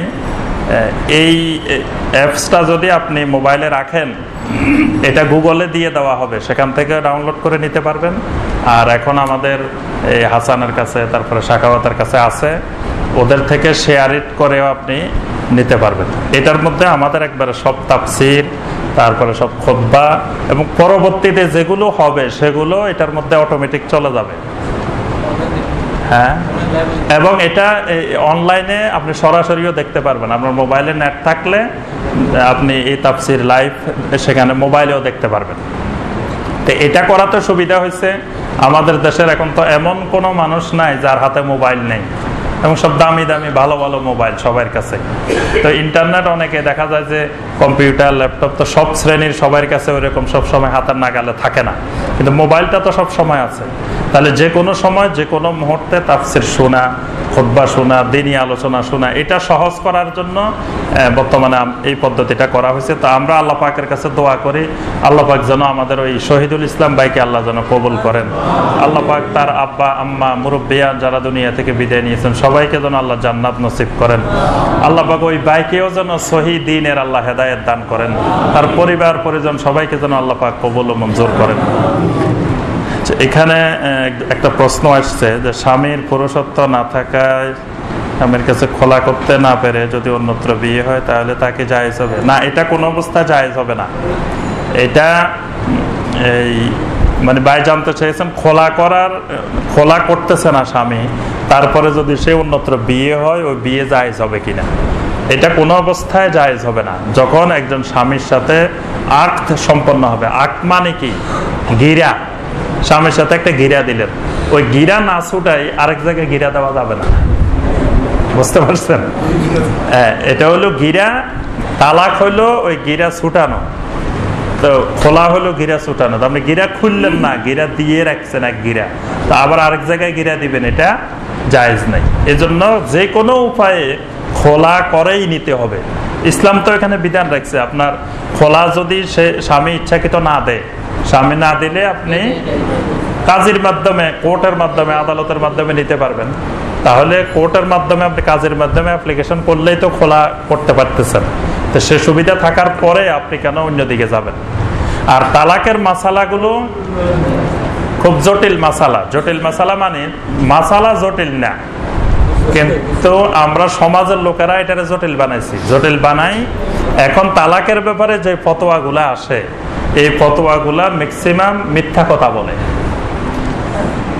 তালাকের জন্য ফতোয়া নিতে আসলে মিথ্যা কথা বলে, মানে কোন রকমের অজুহাত খুঁজে যে স্ত্রীকে রাখা যায় কিনা, মানে হুজুর একটু ফতোয়া দিয়ে দিক যে তালাক, হ্যাঁ তালাক হয় নাই, এই জিনিসটা বের করার জন্য সে মিথ্যা কথা বলে যে আমি কি বলছি তখন কিছু বলতে পারি না। তা আপনি ওই অবস্থায় সব খেয়াল আছে, আপনি যে তালাক দিচ্ছেন এটাও জানেন, ওই অবস্থায় সব খেয়াল আছে, আপনি ওই অবস্থায় তালাক দিচ্ছেন, তা তালাক হবে না কেন? তালাক কার্যকর হবেই। আপনি ওই অবস্থায় একজন মানুষ মেরে ফেললে যদি বলেন যে আমি যে মানুষ মারে ফেলছি তাও জানি না, তা আপনি কি ছাড় পেয়ে যাবেন যে আপনি বেহুশ হয়ে মানুষ মারি ফেলছেন? মানুষ মারার মতো জ্ঞান আছে, তালাক দেওয়ার মতো জ্ঞান আছে, তাহলে আপনি কিসের বেহুশ ছিলেন? তো এই জন্য মানে এরকম অবস্থায় তালাক দিলেও তালাক এগুলো কার্যকর হবেই। আর তালাক তো রাগেই দিবে, তালাক তো আর হাসতে হাসতে দিবে না। আনন্দে থাকলে স্বামী স্ত্রী খুশিতে থাকলে তালাক দিবে কেন? তালাক তো দিবে রাগ করে, রাগ করে তালাক দিচ্ছেন, অসুবিধা কি? তালাক দিলেই তালাক কার্যকর হবে।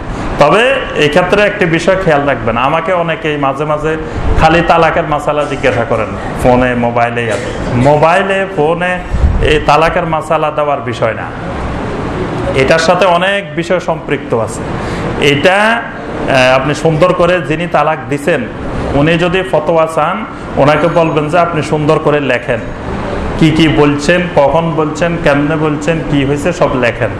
সুন্দর করে লেখে আপনি একটা যেখানে ফতোয়া দেওয়া হয় এরকম একটা ফতোয়া সেন্টারে, ফতোয়া কেন্দ্রে একজন মুফতি সাহেবের কাছে দেন, ওখান থেকে আপনি লিখিতভাবে জবাব নেবেন।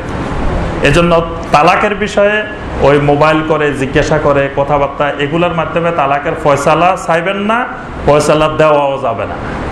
এটা লিখিতভাবে ফয়সালা চাইবেন, লিখিতভাবেই দেওয়া হবে। এবং এটার সাথে রাষ্ট্রীয় আইনেরও অনেক ব্যাপার স্যাপার আছে।